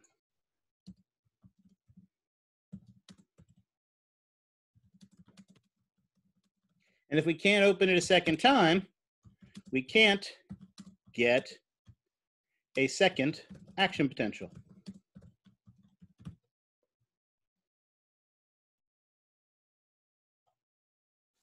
It's almost too obvious of a definition, of a description, right? But hopefully it makes some semblance of sense. At this point right here, our voltage gated sodium channels open, and once they're open, we can't get them to open a second time. It's impossible. What do we have to do to get them to open a second time? Well, let's think about it. What happens to those voltage gated channels right here? What happens to the voltage gated sodium channels right here at this point?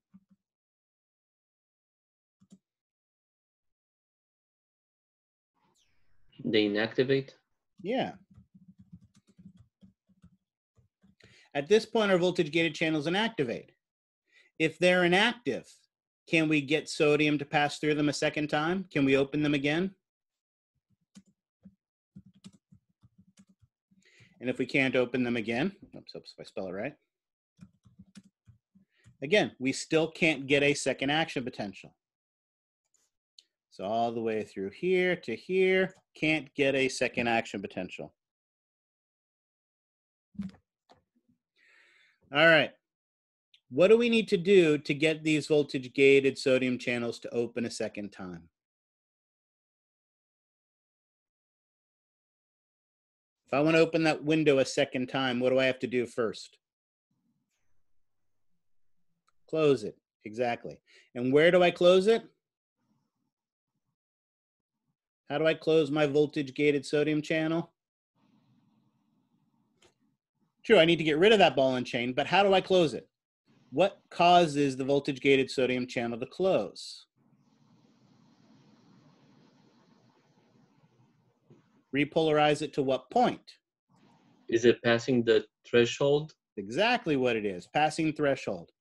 So notice at this point right here, so from here all the way up through here, all the way down through here, notice at this point from here to here, right, our channel is either open or inactive. At this point here, you guys are right. Finally, our voltage-gated sodium channel closes. And once it closes, once closed, it can be opened again. All right? So notice, from these periods of time, and I'll emphasize it again, from the point where it passes threshold and it opens, through the point when it inactivates, all the way down to threshold where it closes again. During this period of time, there is absolutely positively nothing you can do to get this cell to open a second time. And so this period of time is what we refer to as the absolute refractory period. Oops. Because there's absolutely, positively nothing we can do to the cell to get it to produce a second action potential at this period of time. Because once the door is open, it can't be opened again. All right, with me so far? All right, the good news then,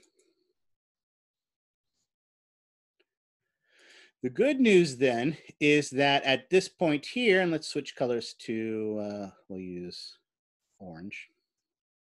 Then at this point here, once our voltage-gated sodium channels close, they can be opened again. But we still have a problem. This is getting crowded down here, so I'm going to cheat and move this up here. But we still have a problem. That problem is, notice that the voltage-gated potassium channels are still open.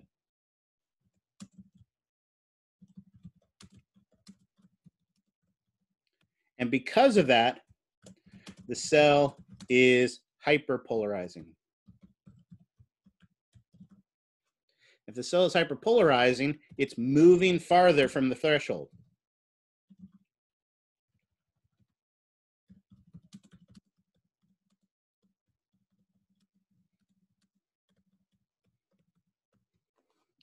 Okay? So during this point here, and let's switch to my orange highlighter. At this point here, notice the cell is getting more negative. Now, remind me again, how big of a change did we need originally to get this cell to reach threshold? And again, ignore their numbers, go with my numbers. What do we know? What do we, here, let's actually cheat because I don't like that. A positive 10. There you go, exactly. So I'm going to totally cheat and put my own number there. Minus 60, perfect. Excellent. So notice at first we needed a positive 10 millivolt change. Switch that to orange, make that a little smaller. That is what we originally needed to reach threshold. All right? We comfortable with that? But look at this point right here. If at this point right here, if we made a 10 millivolt change, would we reach threshold?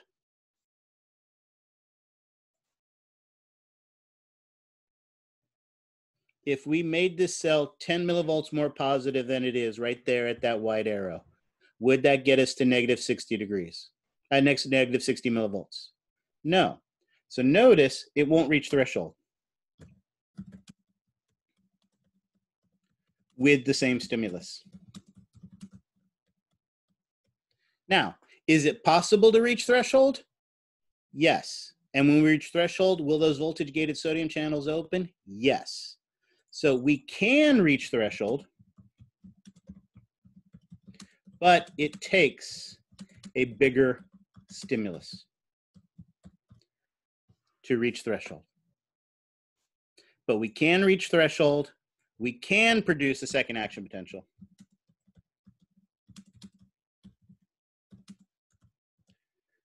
But it's harder to do. And so because of that, this period of time from when those voltage-gated sodium channels close to the point where we reach threshold again, no, that needs to be orange, to the point where we reach threshold again, during this period of time here, we can reach threshold, but to produce a second action potential, it's going to be harder. And so this period of time we call the relative refractory period, because it is relatively harder, but it is not impossible, right? During this first one, it is impossible. During the second period, it is just harder. Now, I've made a complete mess of this image, but the good news is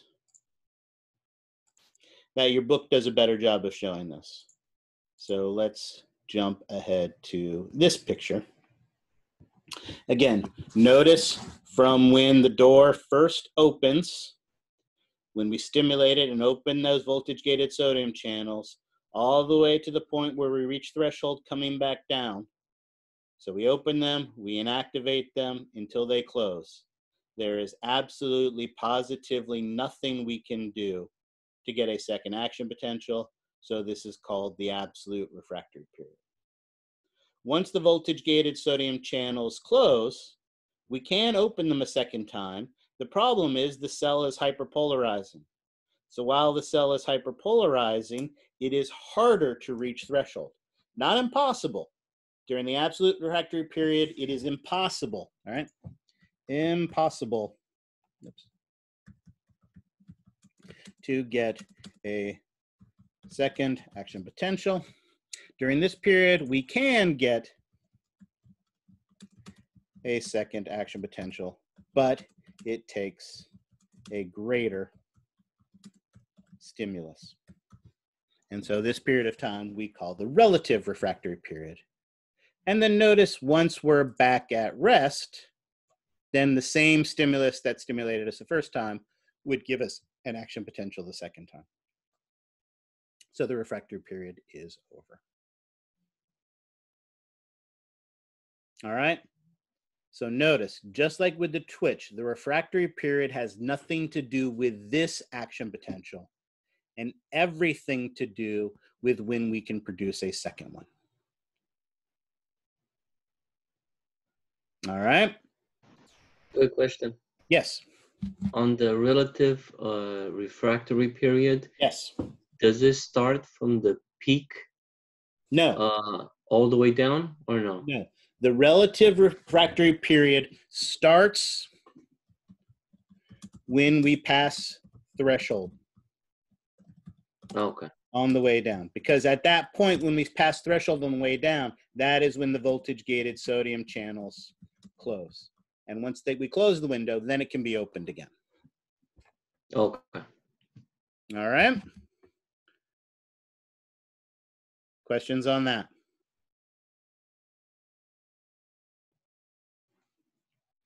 All right, excellent. So with that, then we have done everything we need to do about an action potential and talked about a graded potential and where they're produced and how they're produced and everything that goes along with that.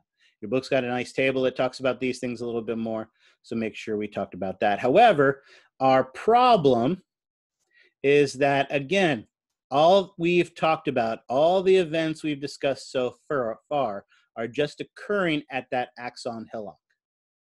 We still need to be able to propagate that action potential down the axon. And so that is what we are going to do next. Now that we've produced an action potential, we need to propagate that action potential. All right. So to do that, though, is going to take a little bit more discussion. So let's go ahead and take our second break. It is 10:30 now, so we will restart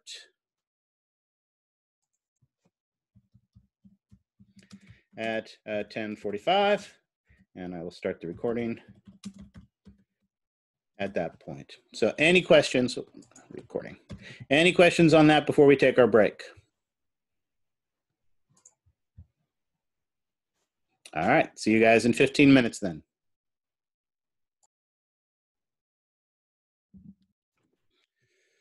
All righty.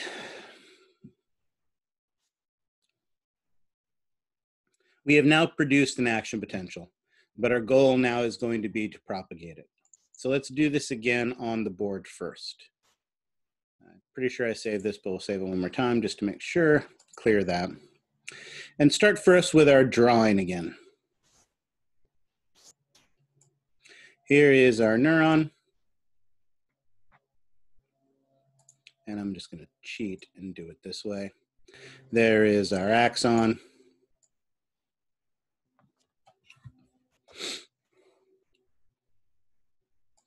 We know there are dendrites. And again, when we propagated our action potential, we started with a graded potential that was up here.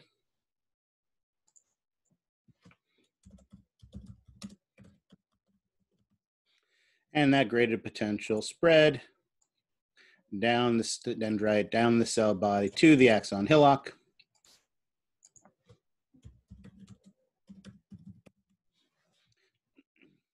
Where we generated our action potential.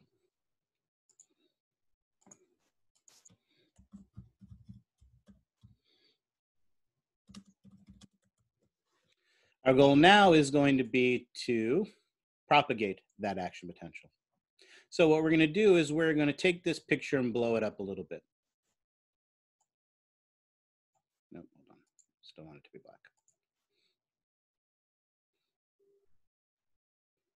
Oh, this will work. I'll do that.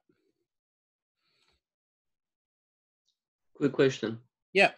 What's the difference between the graded potential and the action potential? Remember, graded potentials are small signals that are produced on the cell body in the dendrites that are going to get the cell at the axon hillock to reach threshold. And once we reach threshold, we then produce that voltage, we open voltage gated channels that then produce that big, huge positive signal. Oh, gotcha. Okay. All right, oops. All right, so here's the cell body. Here's our axon hillock. So rather than write it again, I'll just cheat and draw it here. And again, one of the things we know about the axon that makes the axon special is it has massive amounts of voltage gated sodium and voltage gated potassium channels.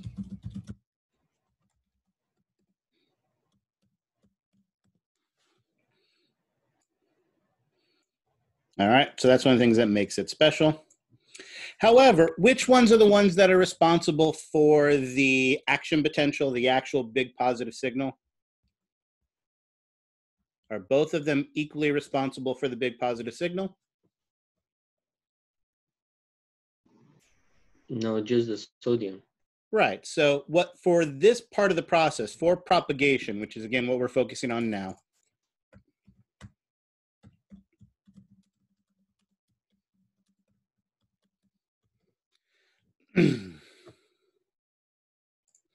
for the propagation of the action potential, we are going to focus solely on the voltage gated sodium channels.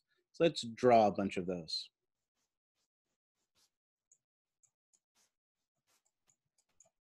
Around the entire length of the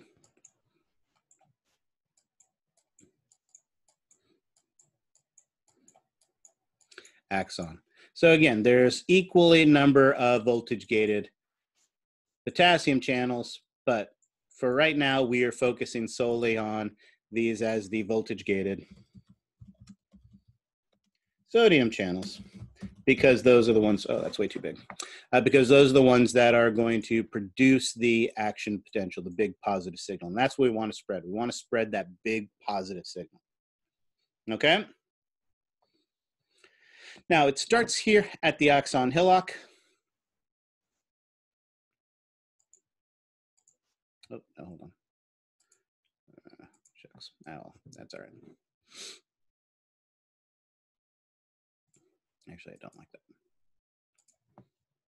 So these are our voltage gated sodium channels. All right. So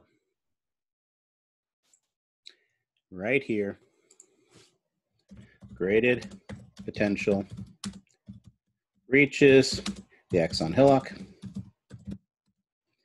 depolarizes it to threshold, and a massive number of voltage-gated sodium channels open, and we get a huge influx of sodium. There you go. No new information, just a reminder of the events that are occurring. We reach threshold, and when we reach threshold, that opens our voltage-gated sodium channels, and we have a massive influx of sodium.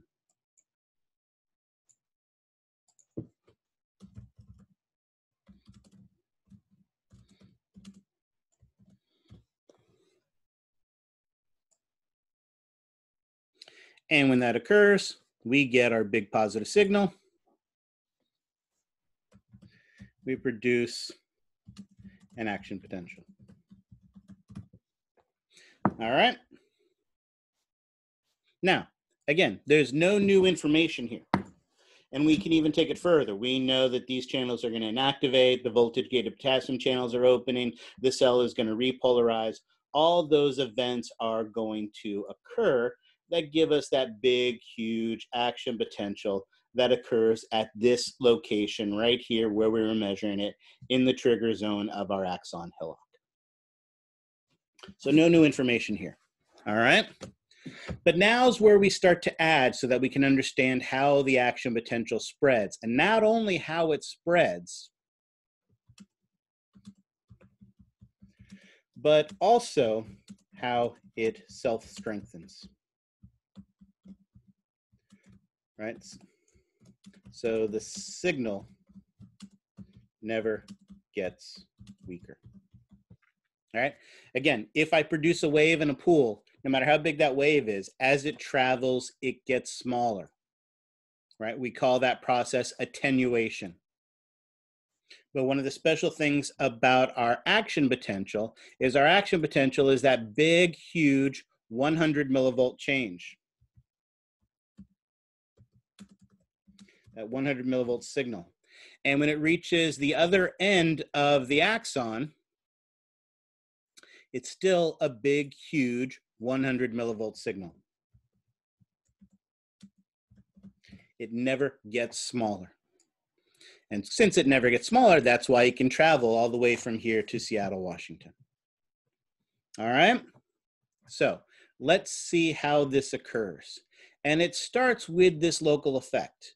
This sodium, there's a massive, huge influx of sodium. All of this sodium pours into the cell right here in the axon hillock. And if you had a pitcher of Kool-Aid and in one side of it, you poured in a big, huge, massive spoonful of Kool-Aid mix, would that Kool-Aid mix just stay right there where you poured it into the Kool-Aid pitcher? No, it's going to spread. And that's what's going to happen. We have this massive influx of sodium, but what's going to happen next is the sodium is going to spread through the cell. Some of that sodium is going to spread back towards the cell body in the dendrite.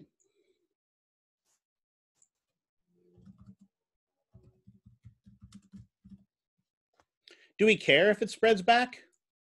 No, can't really affect anything if it spreads there. But some of it is going to spread to the next section of the axon.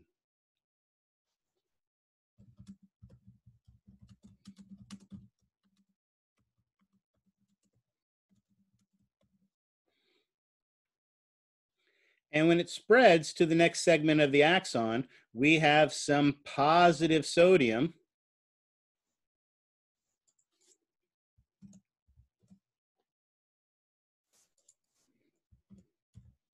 these positive ions flowing to the next part of the cell. And when positive ions flow to the next part of the cell, what happens to the next part of the cell? If a positive ion moves to this segment of the cell, what happens to this segment of the cell?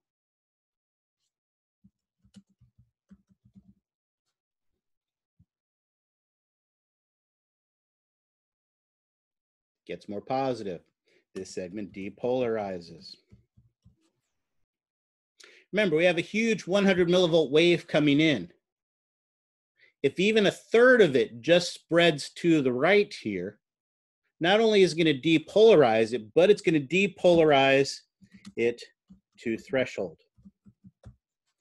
And if we depolarize this segment to threshold, what happens to these voltage-gated sodium channels when we reach threshold?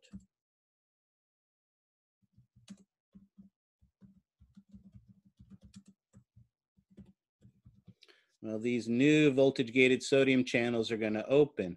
And when these new voltage-gated sodium channels open, new sodium enters into the cell. So we have a massive influx. Whoops, no. We have a massive influx of sodium in this region right here. And as that new sodium enters into the cell, we get a big positive signal right here at this next location. And when we get that big positive signal, we produce an action potential.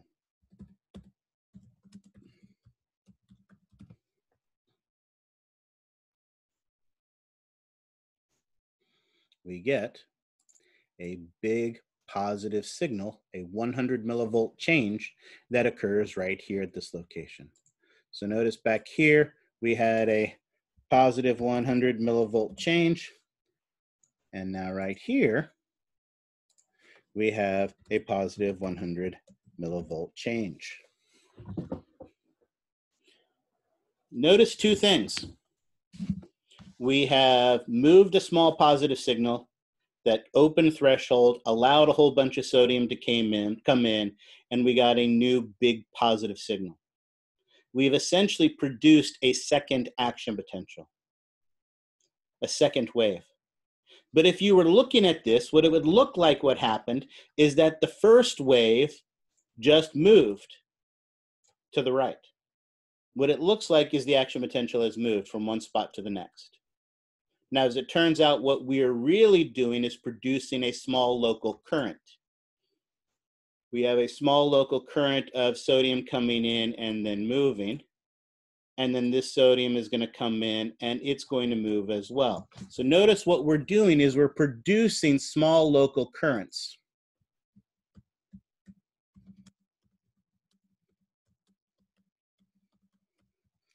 But it appears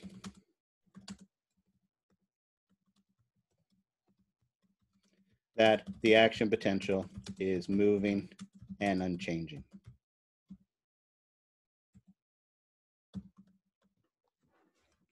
And then it's going to happen again. So notice some of this sodium is going to spread. So let's switch to blue. Some of this sodium is going to come and spread this way. So notice some sodium spreads back.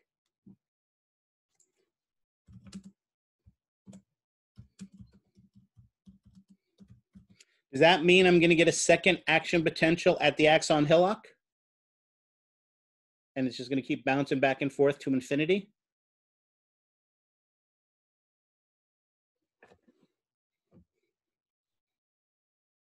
Well, clearly that doesn't sound like a good way for this to work. Ah, bingo, exactly.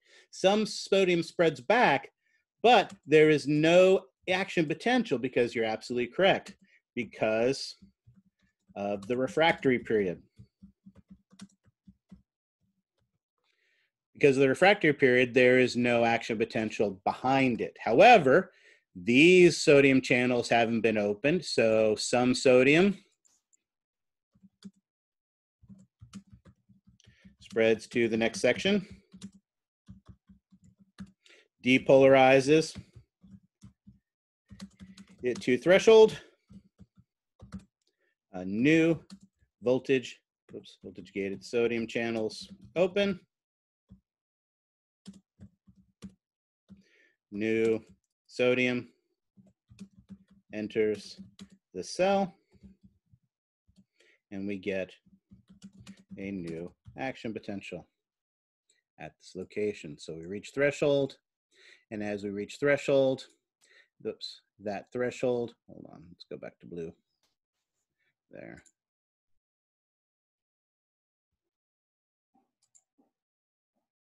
So again, we reach threshold,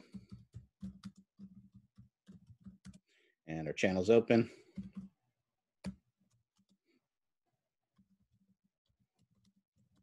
And when those voltage-gated sodium channels open,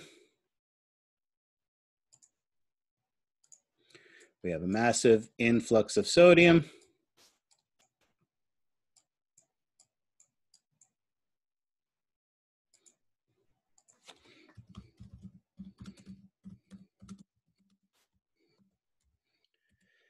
And our action potential has moved again. And again, we get this big, huge 100 millivolt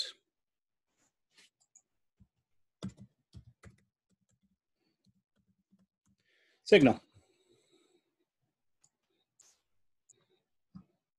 And the process continues.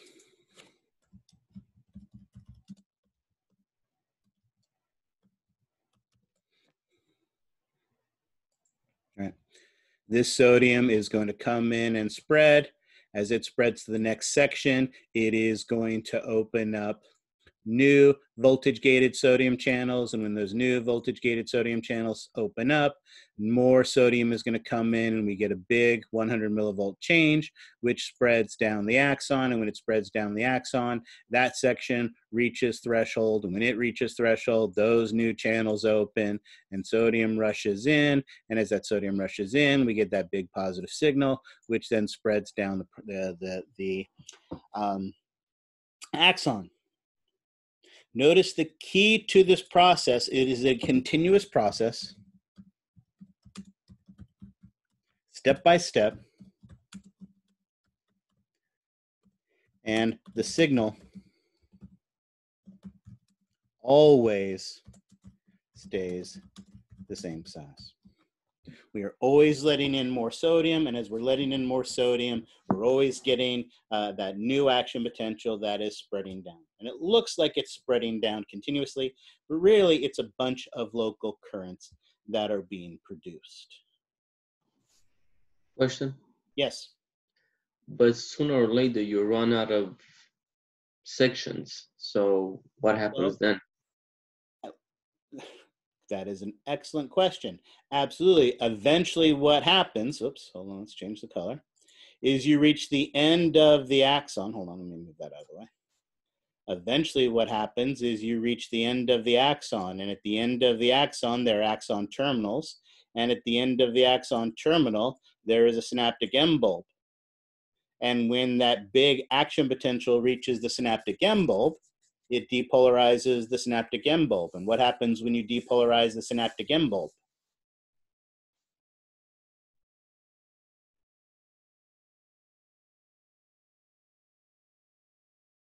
Come on, I know you guys know this.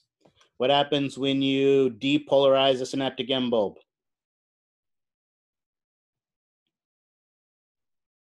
Voltage-gated calcium channels open.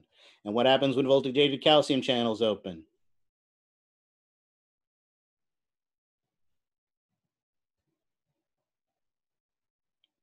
Calcium enters the synaptic end bulb.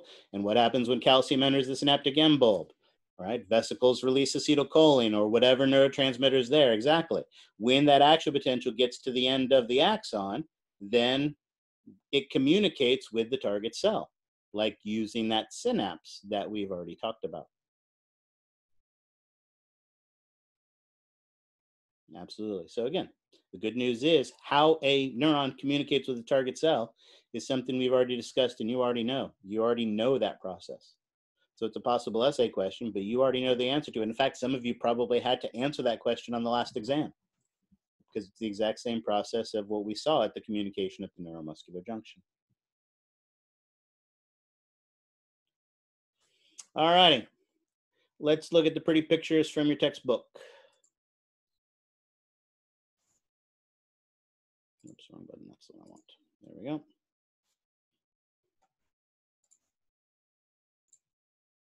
So here's a slightly nicer drawing than the one I've done, but you get the same idea. This started at our axon hillock at that initial segment. We got that influx of sodium, that big positive signal that gave us our 100 millivolt change to positive 30 millivolts. Some of that sodium spreads to the next section, and the next section of the axon reaches threshold. And when it reaches threshold, voltage-gated sodium channels open. We get a massive influx of sodium. That is then going to get it to reach its action potential. That action potential then leads to the spread. And in this process, step by step, we have this massive signal that spreads down the entire length of the axon. All right. Two implications of this. Let's start with a simple one of the questions you guys should already know the answer to because I'm pretty sure you had to answer this. Now, the way a neuron communicates is it receives a signal here in the cell body and dendrite, and it sends it down the axon. But what would happen theoretically if I took an electrode and I stimulated an axon smack dab in the middle? What would happen in that instance? If I artificially took a neuron and stimulated in the middle, anyone want to hazard a guess what would happen? Would it produce an action potential? Yeah, it should, I think. Yeah. You depolarize it to threshold, voltage-gated sodium channels are going to open, and at this location right here, you're absolutely going to get a big, huge, positive 100 millivolt change. But then what would happen? It will travel back and front, and even when it travels back, it will still it will create action potential because those are still considered new. Perfect. You are absolutely correct. What would happen is indeed you would actually produce two action potentials that would spread in both directions. Remember, this one didn't spread back because this part was inactive. But if we are artificially stimulating this neuron in the center, you're correct. This segment over here isn't inactive. So you're absolutely correct. When we stimulate it in the middle, you would actually produce two action potentials that would travel in both directions. So really, the way it travels through the axon is just because of the way it's made, the way it functions. If you think about it, it's really not that different from a hose. Water flows one way through a hose. But the reason water flows one way through a hose is because of the attachments at the ends. One attachment attaches to the faucet of the house, and the other attaches to the nozzle so you can spray it. But if you cut a hole in a hose and stuck that hole on the faucet, water would easily flow in both directions through both ends of the hose. It's made to only flow one direction because that's how it's connected. And the same thing here. It only flows in one direction because that's how it's set up to function.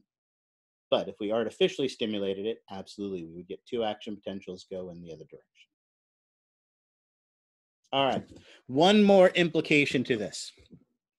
As we said, it looks like the action potential is traveling. It looks like that wave is traveling down the axon and never getting smaller. But as we mentioned, the reason for that is we're producing a ton of local currents. We open voltage gated sodium channels that allows sodium to enter into the cell. Once the sodium enters into the cell, it has to diffuse down to the next segment. Enough of it has to diffuse where it can reach threshold and open more voltage gated sodium channels. That allows more sodium to enter into the cell, giving us a big positive signal. Once we produce that big positive signal, some of it has to diffuse. As it diffuses down to the next segment, that segment depolarizes to threshold, opens voltage-gated sodium channels, massive amount of sodium comes in and gets that big depolarization, which is then going to diffuse as well.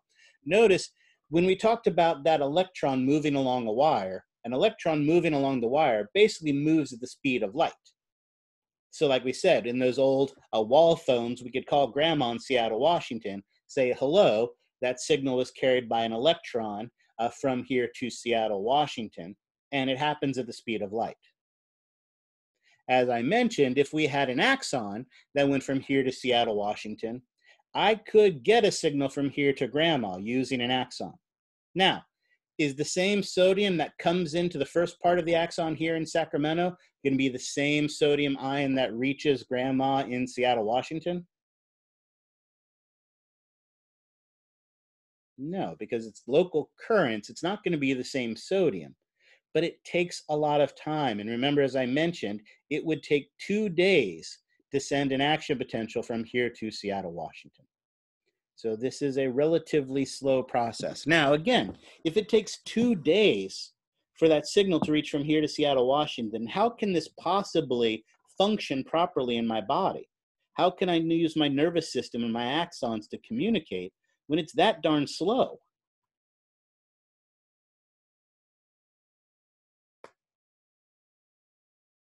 How do we do it? Excellent. One way is we can speed it up. Remember, one of the key things we talked about is myelination can speed up our axon.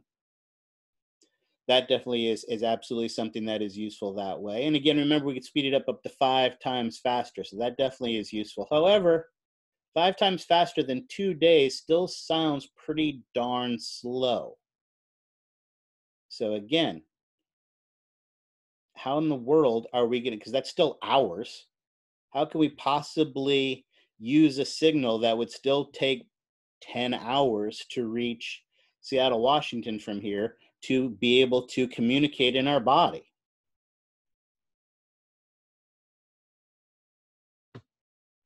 Well, we've seen how we can conduct a signal, so we have that.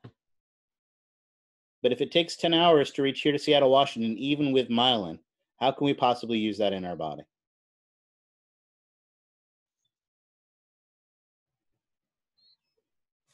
Come on, you guys are overthinking it. All right, let me ask the question this way. How many of you have neurons in your body that are long enough to reach from here to Seattle, Washington? Anyone? No. No. Are your neurons shorter or longer? Shorter. Shorter, much, much shorter, right? Instead of having to go hundreds of miles, we have to go a couple feet. So while it is a relatively slow process, it still only takes fractions of a second. Is the communication instantaneous? No. There are plenty, and again, I haven't had enough time. I used to have a great one. There was a reaction time, app's not the right word, but websites you could go to where basically it was a red light and a green light. And when it was on red, you waited for it to hit green. And once you hit green, then you would click the space bar and it would measure how long your reaction time was. A lot of that delay in the reaction time, or some of that delay in the reaction time, is the time that it takes that action potential from the light stimulating your eyes, seeing that it's turning green, to go to your brain to process that information, and then send the signal to your hand so that you can click it. And that's not instantaneous. You can actually measure your reaction time. And so some of that reaction time delay is due to the speed, the slowness of the propagation of that signal. So it is relatively slow, but since we're talking about traveling feet instead of miles, we're talking about fractions of seconds. And so it is very functional. However, as someone already mentioned, that doesn't mean we can't make it faster. And so we can make it faster using myelin. So we have to see how we can make that faster. All right. So let's take a look at that. Let's go back to our drawing. And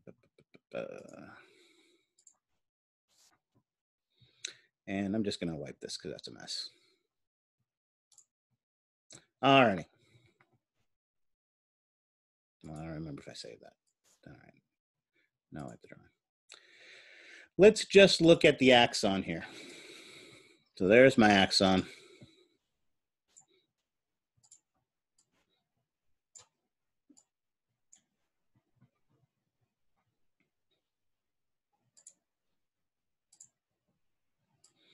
There's our cell body. There's our voltage-gated sodium channels. All of that is the same as before. However, now what we are going to do is we are going to surround the axon with myelin. So what we have here are hundreds of layers of plasma membrane wrapped around the axon. And remind me again, what cells are it again that produce myelin sheath?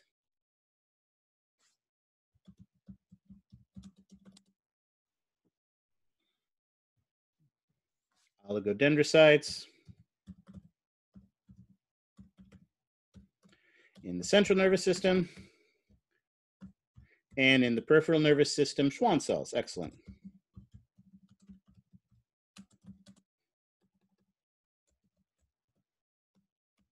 Perfect. So here we have our, actually I'm going to write it here so it's out of my way. Myelination, or again, our myelin sheath. Excellent. Now remember also, we mentioned how the myelin does not cover the axon entirely. There are some spaces, there are some gaps in between. And what was the name we gave to these gaps?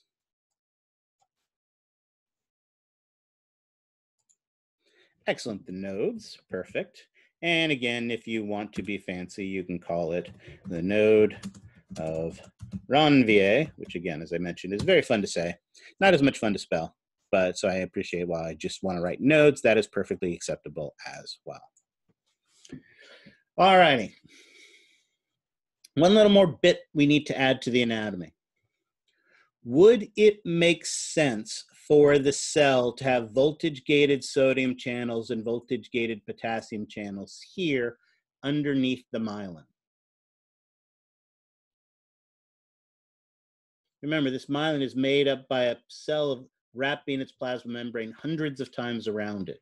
So does that mean there's going to be a lot of sodium there that's going to be able to leave, or a lot of potassium, a place for that potassium to go? No. So there's absolutely no reason to have those channels there. So there aren't any. Instead, where we move our voltage-gated sodium channels and our voltage-gated potassium channels are just to the nodes. So our channels are just located in the nodes. There are no channels located underneath the myelin.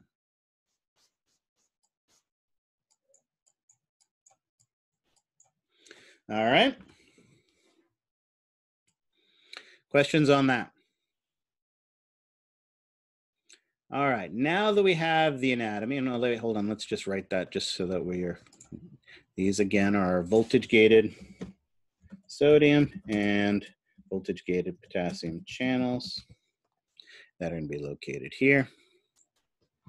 The process starts exactly the same as it did before. We start with a graded potential.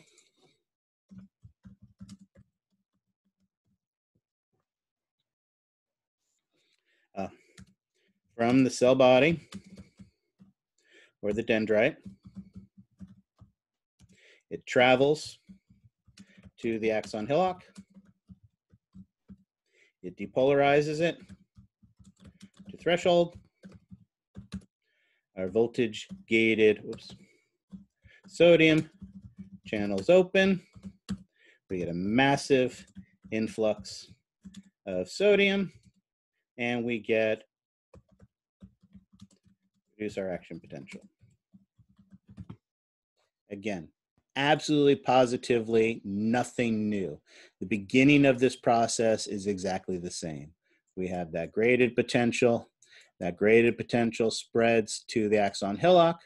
We reach threshold. When we reach threshold, those voltage gated sodium channels open. We have a massive influx of sodium, and we produce a big, huge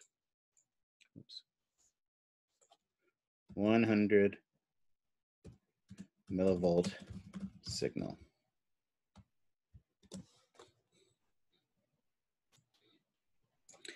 Absolutely, positively, nothing is different. Right? Influx of sodium. So far, everything is the same. Now, again, just like before, we get this influx of sodium, and some of the sodium spreads down the axon. So again, we are going to get a spread of sodium down the axon. But notice this time, it's going under the myelin sheath. And it cannot open new channels, primarily because there's no new channels there. What this means is that it spreads, but it spreads passively. Kind of like that wave in the pool. I produce a wave in a pool, and that wave spreads passively. I'm not adding any new energy, any new sodium to that. And what happens to our wave as it spreads down the pool? As a wave spreads down the pool, what happens to that wave? It gets weaker. It gets weaker, absolutely, it gets smaller. So as it spreads passively, the signal gets smaller, or I like your term, weaker. We have a fancy name for this. We say the signal attenuates. Attenuates means exactly that. What happens is the signal gets smaller. The wave gets smaller. So the size of the wave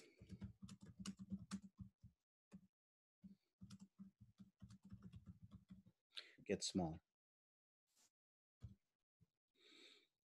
All right. So the good news is it's faster. We're not having to open new channels and let more things in. So this is a faster process. We've traveled faster, more quickly, but the signal gets weaker. However, if you think about it, it started as a 100 millivolt signal. How big a signal do we actually need?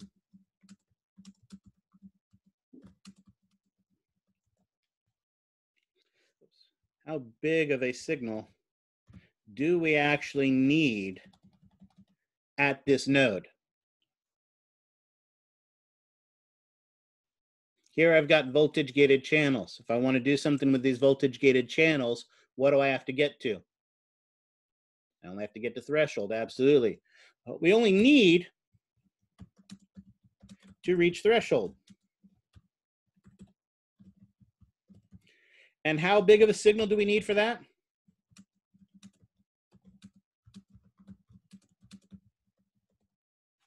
Well, we need to get to -60, but we started at -70. So we only need a positive 10 signal.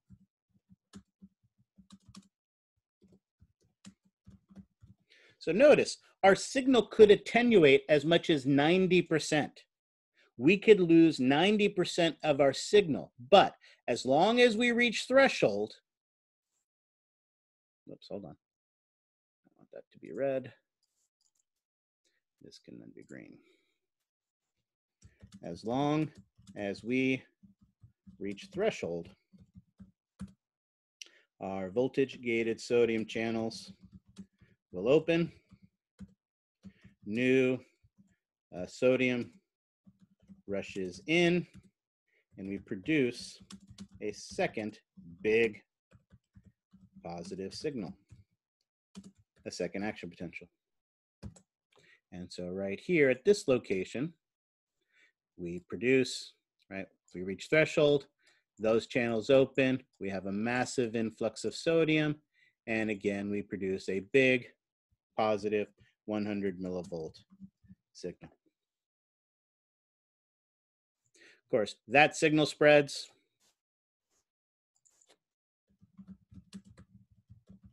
And as it spreads, it attenuates. But as long as it reaches threshold at the node, the process will continue. So as long as we still get a big enough signal to that node to reach threshold, then what happens once we reach threshold there is, again, we will open those, whoops, nope, blue. Cheap, put that over there. We will open those voltage gated sodium channels. We get an influx of sodium, and we get another big positive signal.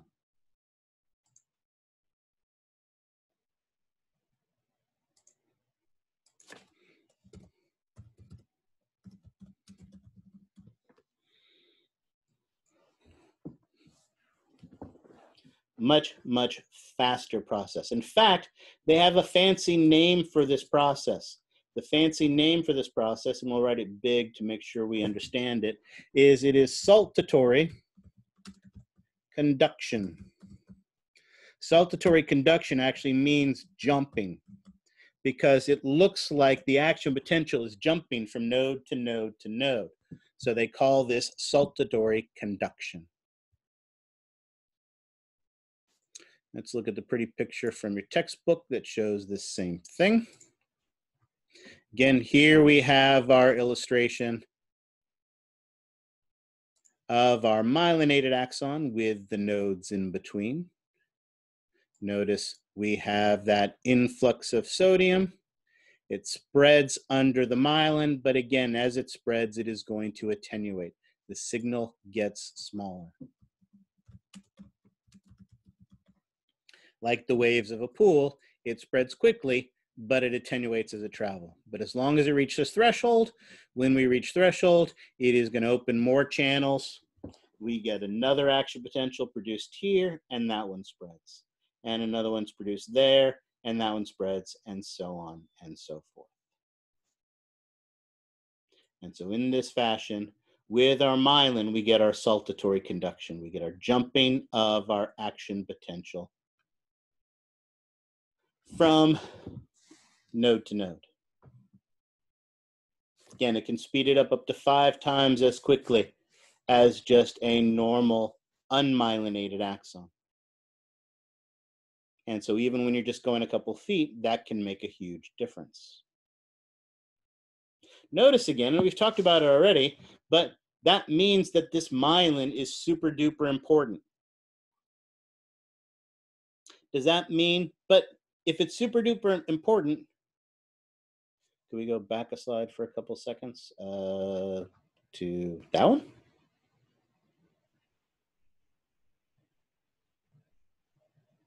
Oh, the whiteboard, yeah, sure.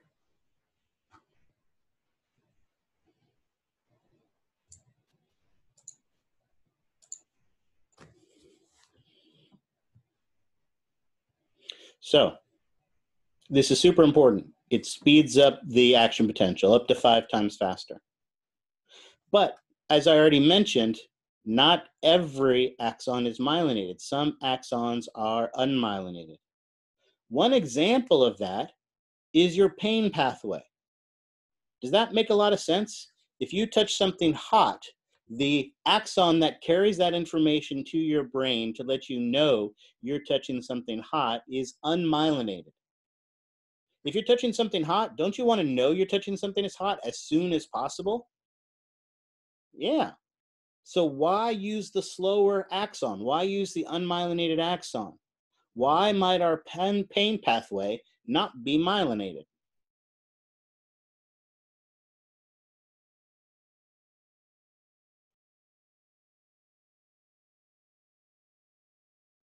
Anyone want to hazard a guess?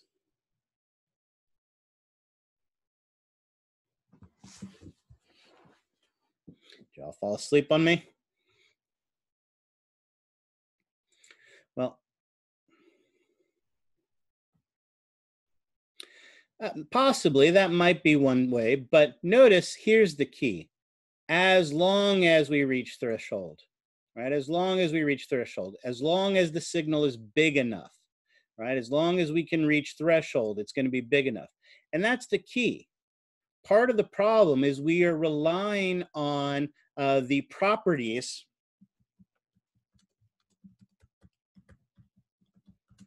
of the myelin to make sure that it insulates. Really, so the insulating, let's say it this way, insulation properties of the myelin to get that signal to spread. If theoretically something happened to the myelin, if the myelin was damaged or part of it was removed, what would happen is that the signal could attenuate too quickly.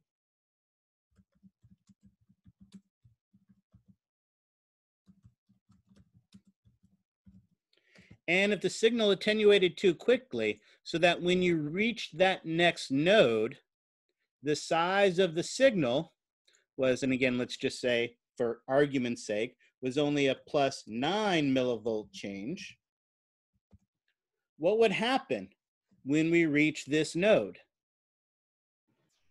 It will end there. Yeah, if it's not big enough, we can't open the gated channels and the action potential stops. So notice there is a risk with this system. So while a pain pathway may be a teeny bit slower, it's reliable. That signal's always getting through. Whereas here, there's the potential, if there's a problem with the myelin, that signal might not get through. And if that signal can't get through, then you don't know you're in pain, and that's a problem. Now, luckily, there really isn't anything that destroys the myelin in your body. All right? There's no such thing as something that maybe produces many cracks in your myelin sheath. Luckily, there's no kind of condition like that that actually exists in the real world. All right? Yes? No? Maybe? Well, we have the drugs, right? Well, sure, absolutely. And we will talk about toxins that can affect this. What I'm saying is luckily, there's no medical condition where you produce many cracks or even multiple cracks within your myelin sheath that could affect your ability to send action potentials in your central nervous system. Is there something that has a name? Something about those multiple cracks or multiple sclerosis? There you go. Multiple sclerosis is indeed an autoimmune disorder. And in that autoimmune disorder, what actually happens is that your own immune cells target and destroy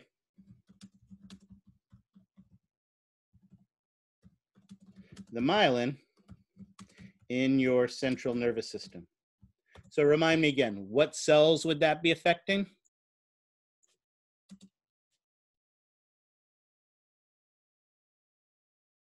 Oligodendrocytes.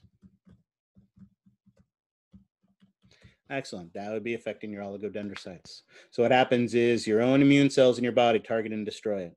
It can lead to visual deficits, motor deficits, all sorts of different things can happen with multiple sclerosis as a result of this destroying of the myelin sheath. Absolutely. So yes, unfortunately, there are things that can actually modify that, right? But there are other things that can modify it as well. Some simple things, right? Baseball is right around the corner. Maybe they'll be playing baseball again. Maybe they're not. Who knows? But let's pretend for argument's sake that baseball is being played. And let's say for argument's sake, you're playing baseball. There you are at home plate. right? Full count, nobody on base, and the pitcher beans you in the arm with a baseball. What do you do as a result of that? If you get hit in the arm with a baseball, what do you do? Grab your arm. Right, exactly, right? Okay, and of course, all right, yeah, you get to go to first base, absolutely. And because if you're playing baseball, you're all man, you just have to stare him down as you go over there. But you're right, what you really want to do is you want to rub your arm. Why do you want to rub your arm when you get hit in the arm by a baseball? Make the pain go away. Yeah, it feels better, doesn't it? Right? Here's what I recommend. Next time you're walking around the house and you see someone that you love, what I want you to do is punch them really hard in the arm. All right? Don't let them know it's coming. All right? Just punch them really hard in the arm. And what you'll see is they will rub it. And the reason they rub is that it feels better. The reason it feels better is because obviously you have nerves there sending a signal to your brain telling you that you are feeling pain. But when you rub the skin, the tactile sensory neurons in there produce a larger signal and send that larger signal to the brain. And when they send that larger signal to the brain, they actually mask the pain signal. And so your brain doesn't perceive the pain signal. Of course, the problem is as soon as you stop running your arm, what happens? It hurts again. Absolutely. So is there anything else you can do then if your arm's hurting? Well, maybe you can take some type of anesthetic and rub it on there, right? Something like a lidocaine. You put that lidocaine on there. True, ice reduces the inflammation. The ice reducing the inflammation pushes on the nerves and causing pain. So ice reduces the swelling, so there's less pain that way. That is more of a longer term solution. Notice when you're putting the ice on it, it feels better. Not just because the ice is reducing the swelling, but you're also putting pressure, and that pressure is masking the signal. But the other thing you could do is you could put on a lidocaine patch or rub in a lidocaine ointment. What lidocaine does is it blocks the voltage-gated sodium channels so that the signal doesn't get through.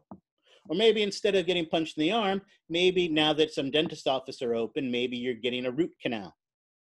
And when they do that root canal, they have to, or filling a cavity or something like that, they don't want you to feel the pain of the drill, so they inject Novocaine. That Novocaine blocks the voltage-gated signal, so the pain signal from the tooth never gets to your brain, and you don't feel the pain sensation.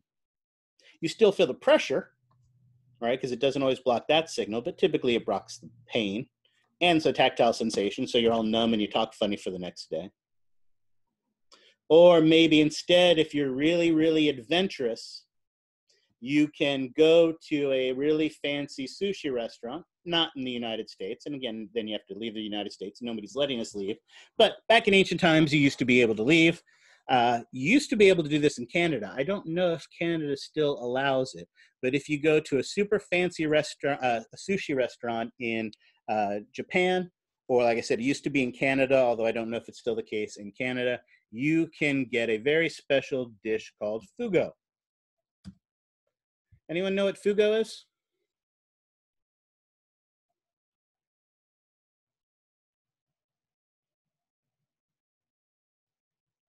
Fugo is... It's not this poisonous fish, is it? It is indeed. It is indeed that puffer fish. Absolutely. It is specially prepared puffer fish. Again, you used to be able to do this in Canada. I don't know if it's still the case. It is illegal in the United States, but it used to be legal in Canada. The sushi, try that again. The sushi chefs that prepare it need to be relicensed every 6 months. So every 6 months, they have to go through the licensing process again. You still have to, when you have it, sign a waiver saying that you are, acknowledging the risk of what you are doing and not going to hold the restaurant responsible for that when you sign that. And the goal of this fugo is to get a little piece of pufferfish. Pufferfish have a special toxin, a bladder filled with a special toxin, and that toxin is called tetrodotoxin. Tetrodotoxin, or what is abbreviated TTX, is a very powerful voltage-gated sodium channel blocker. So the key is when they prepare the pufferfish, it has just enough of that toxin in it so that when you pick it up with your fingers, you get a tingling sensation of your fingers. When you put it in your mouth, you get a tingling sensation to your tongue and to your lips, but not so much tetrodotoxin that it gets into your bloodstream and, oh, I don't know, stops your heart or stops or paralyzes your respiratory muscles so that you can't breathe, or some of those things. You know, something like a half dozen people that die every year from improperly prepared pufferfish fugo. And again, like I said, it's completely illegal in the United States. Used to be available in Canada. I don't know if it still is, but it's still available in other countries as well. Because again, everybody's got to get their thrills one way or another. So this is one of those things, example of this. Tetrodotoxin is a very, very powerful voltage-gated sodium channel blocker that when it gets in the bloodstream can last for days. So again, you stop those voltage-gated sodium channels, you stop the action potential from getting where it needs to go. All right, questions on that? Yeah, I just got a kind of like a weird question. You know, sometimes like you get hurt or you get scratched or you have a bruise, but you don't even know how you got it. How does that happen? Do you know? Well, usually for me, it's my wife that causes those. No,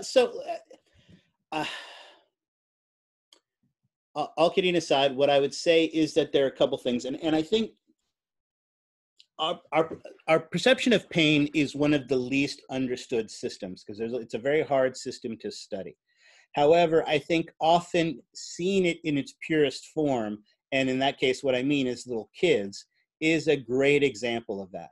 If you have a 1-year-old who is learning to walk, and they are standing up and they're holding their balance, and they slam down to the ground, do you rush over there and like fuss all over them and make a big deal about the fact that they fell down? No. No. Yes, I agree with Madison. It is absolutely terrifying when that happens, but do you rush over there and let them know that you're terrified? No, you try to let them kind of figure it out. And Right, usually because fine. if you make a big deal out of it, then they make a big deal out of it. Yeah, they definitely are. If you just tell them, oh, good job there, buddy, shake it off, and they don't think it's a big deal, then they don't get as upset, right? It's always great. Like a kid falls, and you watch these with little kids that fall, and the first thing they'll do is look around to see if anybody noticed. Yeah. If anybody noticed, they'll cry. If no one noticed, then they just go on with what they're doing. So part of it is our perception. It is off. There are things that we may do where you brush up against something and maybe you're paying attention to something else where you're able to do enough damage that you may have broken some blood vessels and gotten a bruise as a result of it, but you may not necessarily be aware of it. So some of it could be those things that they're just more subtle things that are happening and you're just not attending to it. And because you're not attending to it, you're not as aware of it. Okay, got you. Thanks. Yep. All righty. Excellent. So there you go. With that, that is everything we wanted to cover from a, oh God, brutal. So that is everything I wanted to cover from a lecture standpoint. All right.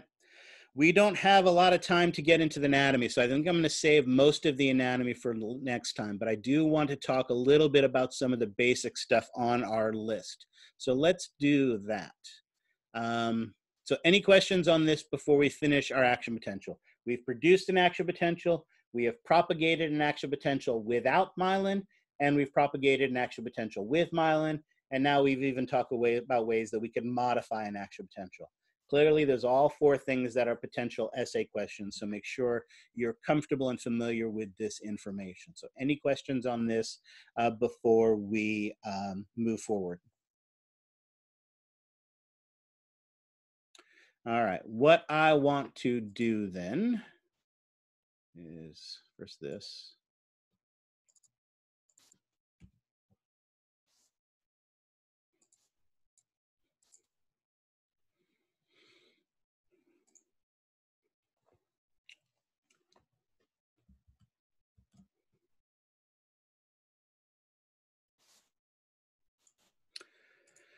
We started our introduction to the brain anatomy in the last one, how we talked about there are these 5 cephalons that we're going to use to discriminate the different regions of the brain anatomy. And notice here we see those 5 cephalons in their mature state, color-coded from those. But the other thing that I want to talk about for the brain anatomy is there's going to be different regions within these. Basically, what we are going to be talking about are 2 different types of things. The first are going to be structures, and the second are going to be regions or areas. A structure, just like the name seems to indicate, is a physical component. If it is just a physical characteristic, right, then does it really have a specific function? No, it's just a physical component. Regions or areas are basically collections of cell bodies and dendrites, and they are going to have a specific function.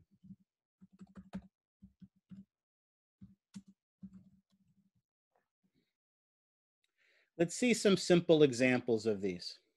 Notice as you look at the cerebrum here, there are all these nooks and crannies to these, all these raised ridges and these indented grooves.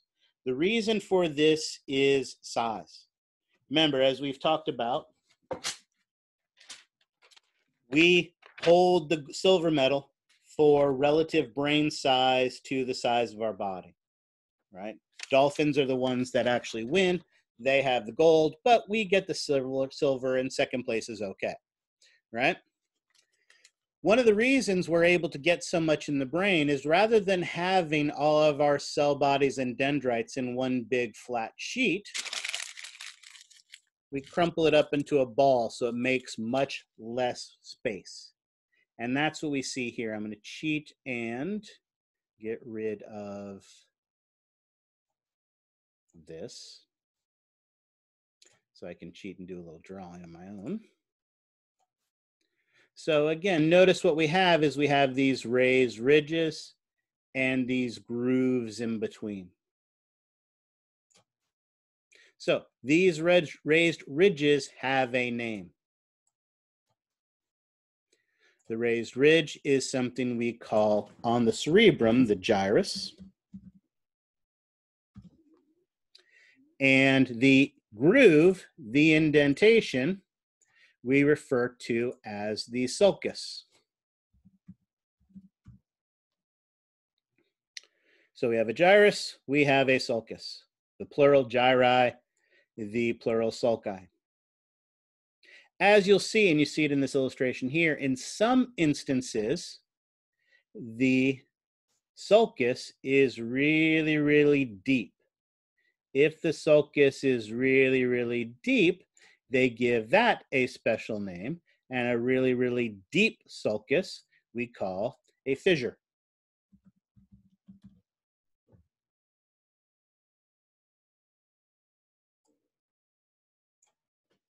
Now, if we've learned anything, is that as anatomists hate us. And notice if you look here at the cerebellum, on the cerebellum, notice the cerebellum also has some ridges and grooves to them.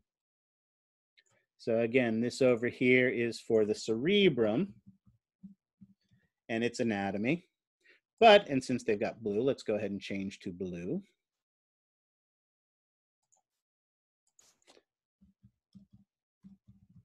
The cerebellum has ridges and grooves as well.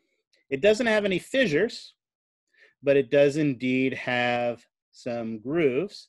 And sure enough, those grooves are called sulci, or again, the singular being sulcus.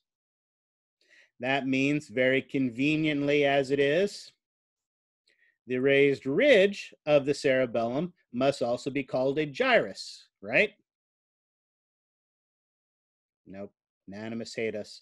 So the raised ridge of the cerebellum are called the folium, or folia, hold on, folium, or folia being the plural.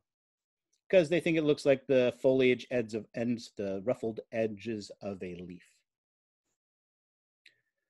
All of these things are structures. These structures in and of themselves don't necessarily have any inherent functions. We just have, right, this is a gyrus, this is a gyrus, this is a gyrus, this is a gyrus, this is a gyrus, this is a folium, this is a folium, this is a folium, this is a folium, this is a sulcus, this is a sulcus, this is a sulcus, this is a sulcus, this is a sulcus, this is a sulcus, this is a sulcus, this is a sulcus. Just structures. All right? Now, that doesn't mean that some of these structures don't have names. In fact, if you look closely, and let's actually look at a different picture like this one. Here we go. Notice our cerebrum is divided into two main hemispheres, a left hemisphere and a right hemisphere. And that occurs based on a big, deep fissure in between the two hemispheres, known as the longitudinal fissure, that goes down the midline of the body. But while we're here, I want you to notice one other feature as well. Notice starting right here at the very top of the brain, there is a predominant obvious groove that goes both to the left and to the right. This groove is what is known as the central sulcus.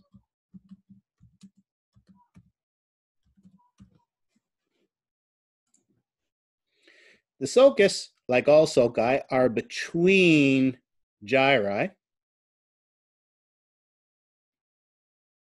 So notice this, oops, no. This gyrus here is the gyrus right in front of the central sulcus. And the gyrus right in front of the central sulcus we call the pre-central gyrus.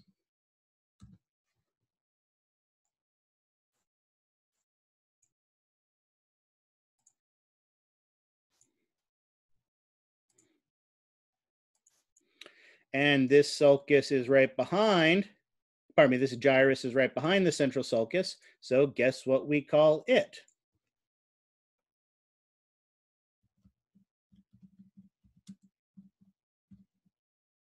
The post-central gyrus. Now, the central sulcus is pretty easy to find. It starts at the top of the head and works its way down. But again, one of my goals in this class is to make it as easy as possible for you to understand this information.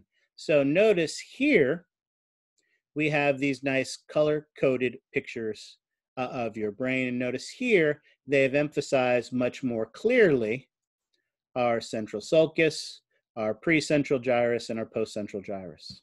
So many of the images that I'll use on the exam will be images like this that make it easier for you to identify the structures. Notice one last big structure that you see here, color-coded. There are 4.5 lobes to our cerebrum. And luckily, we learn the bones. You learn them once, you get to use them twice. The frontal bone covers a portion of the brain known as the frontal lobe. The temporal bone covers a portion of the brain known as the temporal lobe. The parietal bone covers a portion of the brain known as the parietal lobe. And the occipital bone covers a portion of the brain known as the occipital lobe. So these lobes, these gyri, these sulci, all of these are structures that you are responsible for identifying. However, this particular region of cells has a specific function. And this particular region of cells have a specific function. There are neurons there, they produce action potentials, but their functions are very, very different. Remember, one of the things we said about our brain is we have specialization. What happens in one location is different from what happens in another location. And we also have lateralization. Sometimes what happens in one area on the left is different from what happens on the other area in the right. So we are going to look at the gray matter. And notice if we switch to, where's the picture that I want? This one. Here we go. Notice here, we see the gray matter forming the gyri, forming the sulci. And again, remember, as we mentioned, this gray matter is the cell bodies and dendrites. These form the regions or areas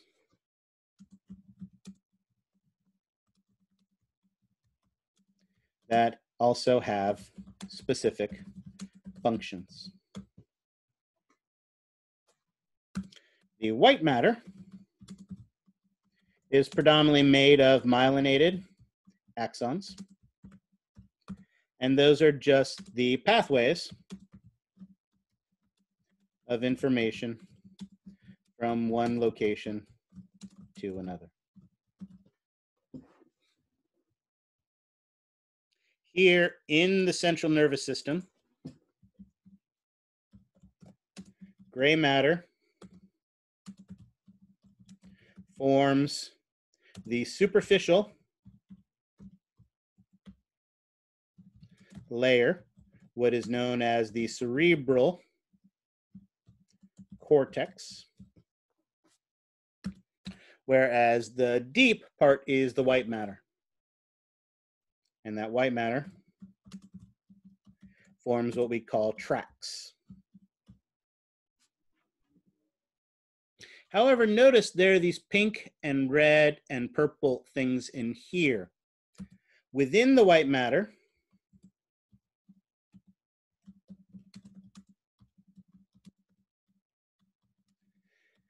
there are clusters of cell bodies, and those clusters of cell bodies we refer to as a nucleus.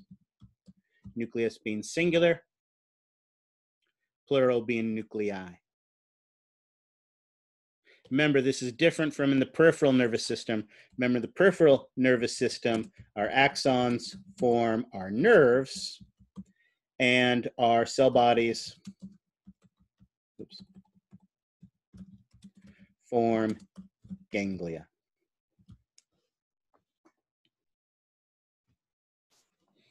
Again, we are behind in this class. As I mentioned to you before, I have posted the link directly to my histology review for the nervous system. I strongly, strongly, strongly encourage you to take a look at that, because I don't know how much of that we will actually get to in the class together ourselves. So it is vitally important that you look at that stuff and make sure that you understand that, because you definitely are going to be responsible for it. So I don't know how much time I'll have in class. We got to make sure we get through the lecture. So some of the lab may suffer, and that histology is going to be vitally important because it's a huge part of this class. So we are going to start talking about regions. We're going to start talking about these structures. We're going to go through your list. You have a gross anatomy of the nervous system list. That gross anatomy of the nervous system list, the spinal cord, and the histology associated with it is going to be 50% of your lab exam. 50% of your lab exam is going to be spinal cord and brain anatomy. The other 50% is going to be a combination of the autonomic nervous system, the cranial nerves, and if there's time, sensory stuff. But it doesn't look like there's going to be too much time for sensory stuff. So that means 25% cranial nerves, 25% autonomic nervous system. That's your breakdown for the lab exam. So if you haven't started looking at this stuff already, first and foremost, shame on you. But secondly, make sure you get started. All right. Since we're behind, I'm going to leave us at this point, and what we are going to do at the beginning of class tomorrow is we're actually going to start in lab. We're going to start by going over the brain anatomy and start working through this list so we can get through this list and see how far we get. And then from there, we'll go into the lecture component. All right. I think at that point, this is all I wanted. This is as far as I wanted to get today. I know we've covered a lot of material. We still have a lot to go, but I think this is a good stopping point. So any questions on any of this before we call it a day? Yeah, I just have a random question. Sure. You know how they say that, I don't know if it's true or not, but I heard that we only use like, I don't know, 10% of our brain or something like that. Is that actually true or is just a myth? No, it's a misconception. The at any one particular time, as you're sitting resting in a, in a chair, zoning out, watching TV or something like that, only 10% of your brain may be active. But again, when you're actively doing things, far more than that is.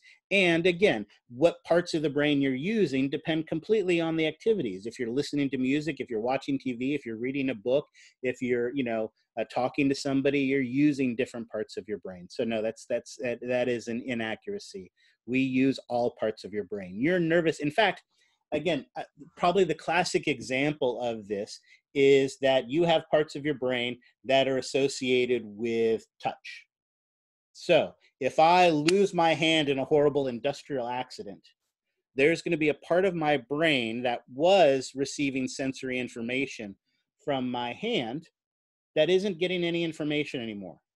So does that part of your brain just stay silent forever at that point? No. You may not have thought of it in those terms, but that's prime real estate. And what'll start to happen is other parts of your body will actually grow into that area. How do we know that? Well, because as it starts to do that, some of that rewiring of that tissue may be partially incomplete. So what happens is someone rubs me on my chin, and I feel that they're rubbing me on my chin, but I also feel that they're rubbing me on my hand that isn't there anymore. What do we call that condition? When I feel someone rubbing my hand, even though my hand's not there. We call it a phantom limb, exactly. Many of those phantom limb symptoms are by incomplete or not fully rewired organization of that tissue. Other areas grow into that tissue. Nervous system is super, super, super prime real estate. And if those neurons aren't being used for something, someone else is going to steal those neurons to use them. So we have this ability to reform and reorganize our nervous tissue, especially in kids. Kids' minds are so incredibly plastic, right? As adults, we're all pretty much ruined at this point. We're toast at this point. But again, that those newborn babies, those 1 to 2 year olds, they can learn 4 different languages and all sorts of amazing things that they can learn at that age because their brains are so much more plastic. We're more limited on what we can do. But we still have some plasticity in our brain, and so yeah, the fact that the fact that there would be large portions of the brain that aren't being used would be such an incredible waste of real estate. So yeah, so absolutely, we use all parts of our brain at all different times. But yeah, that is a very, very common misperception you hear about all the time, but completely inaccurate. All right,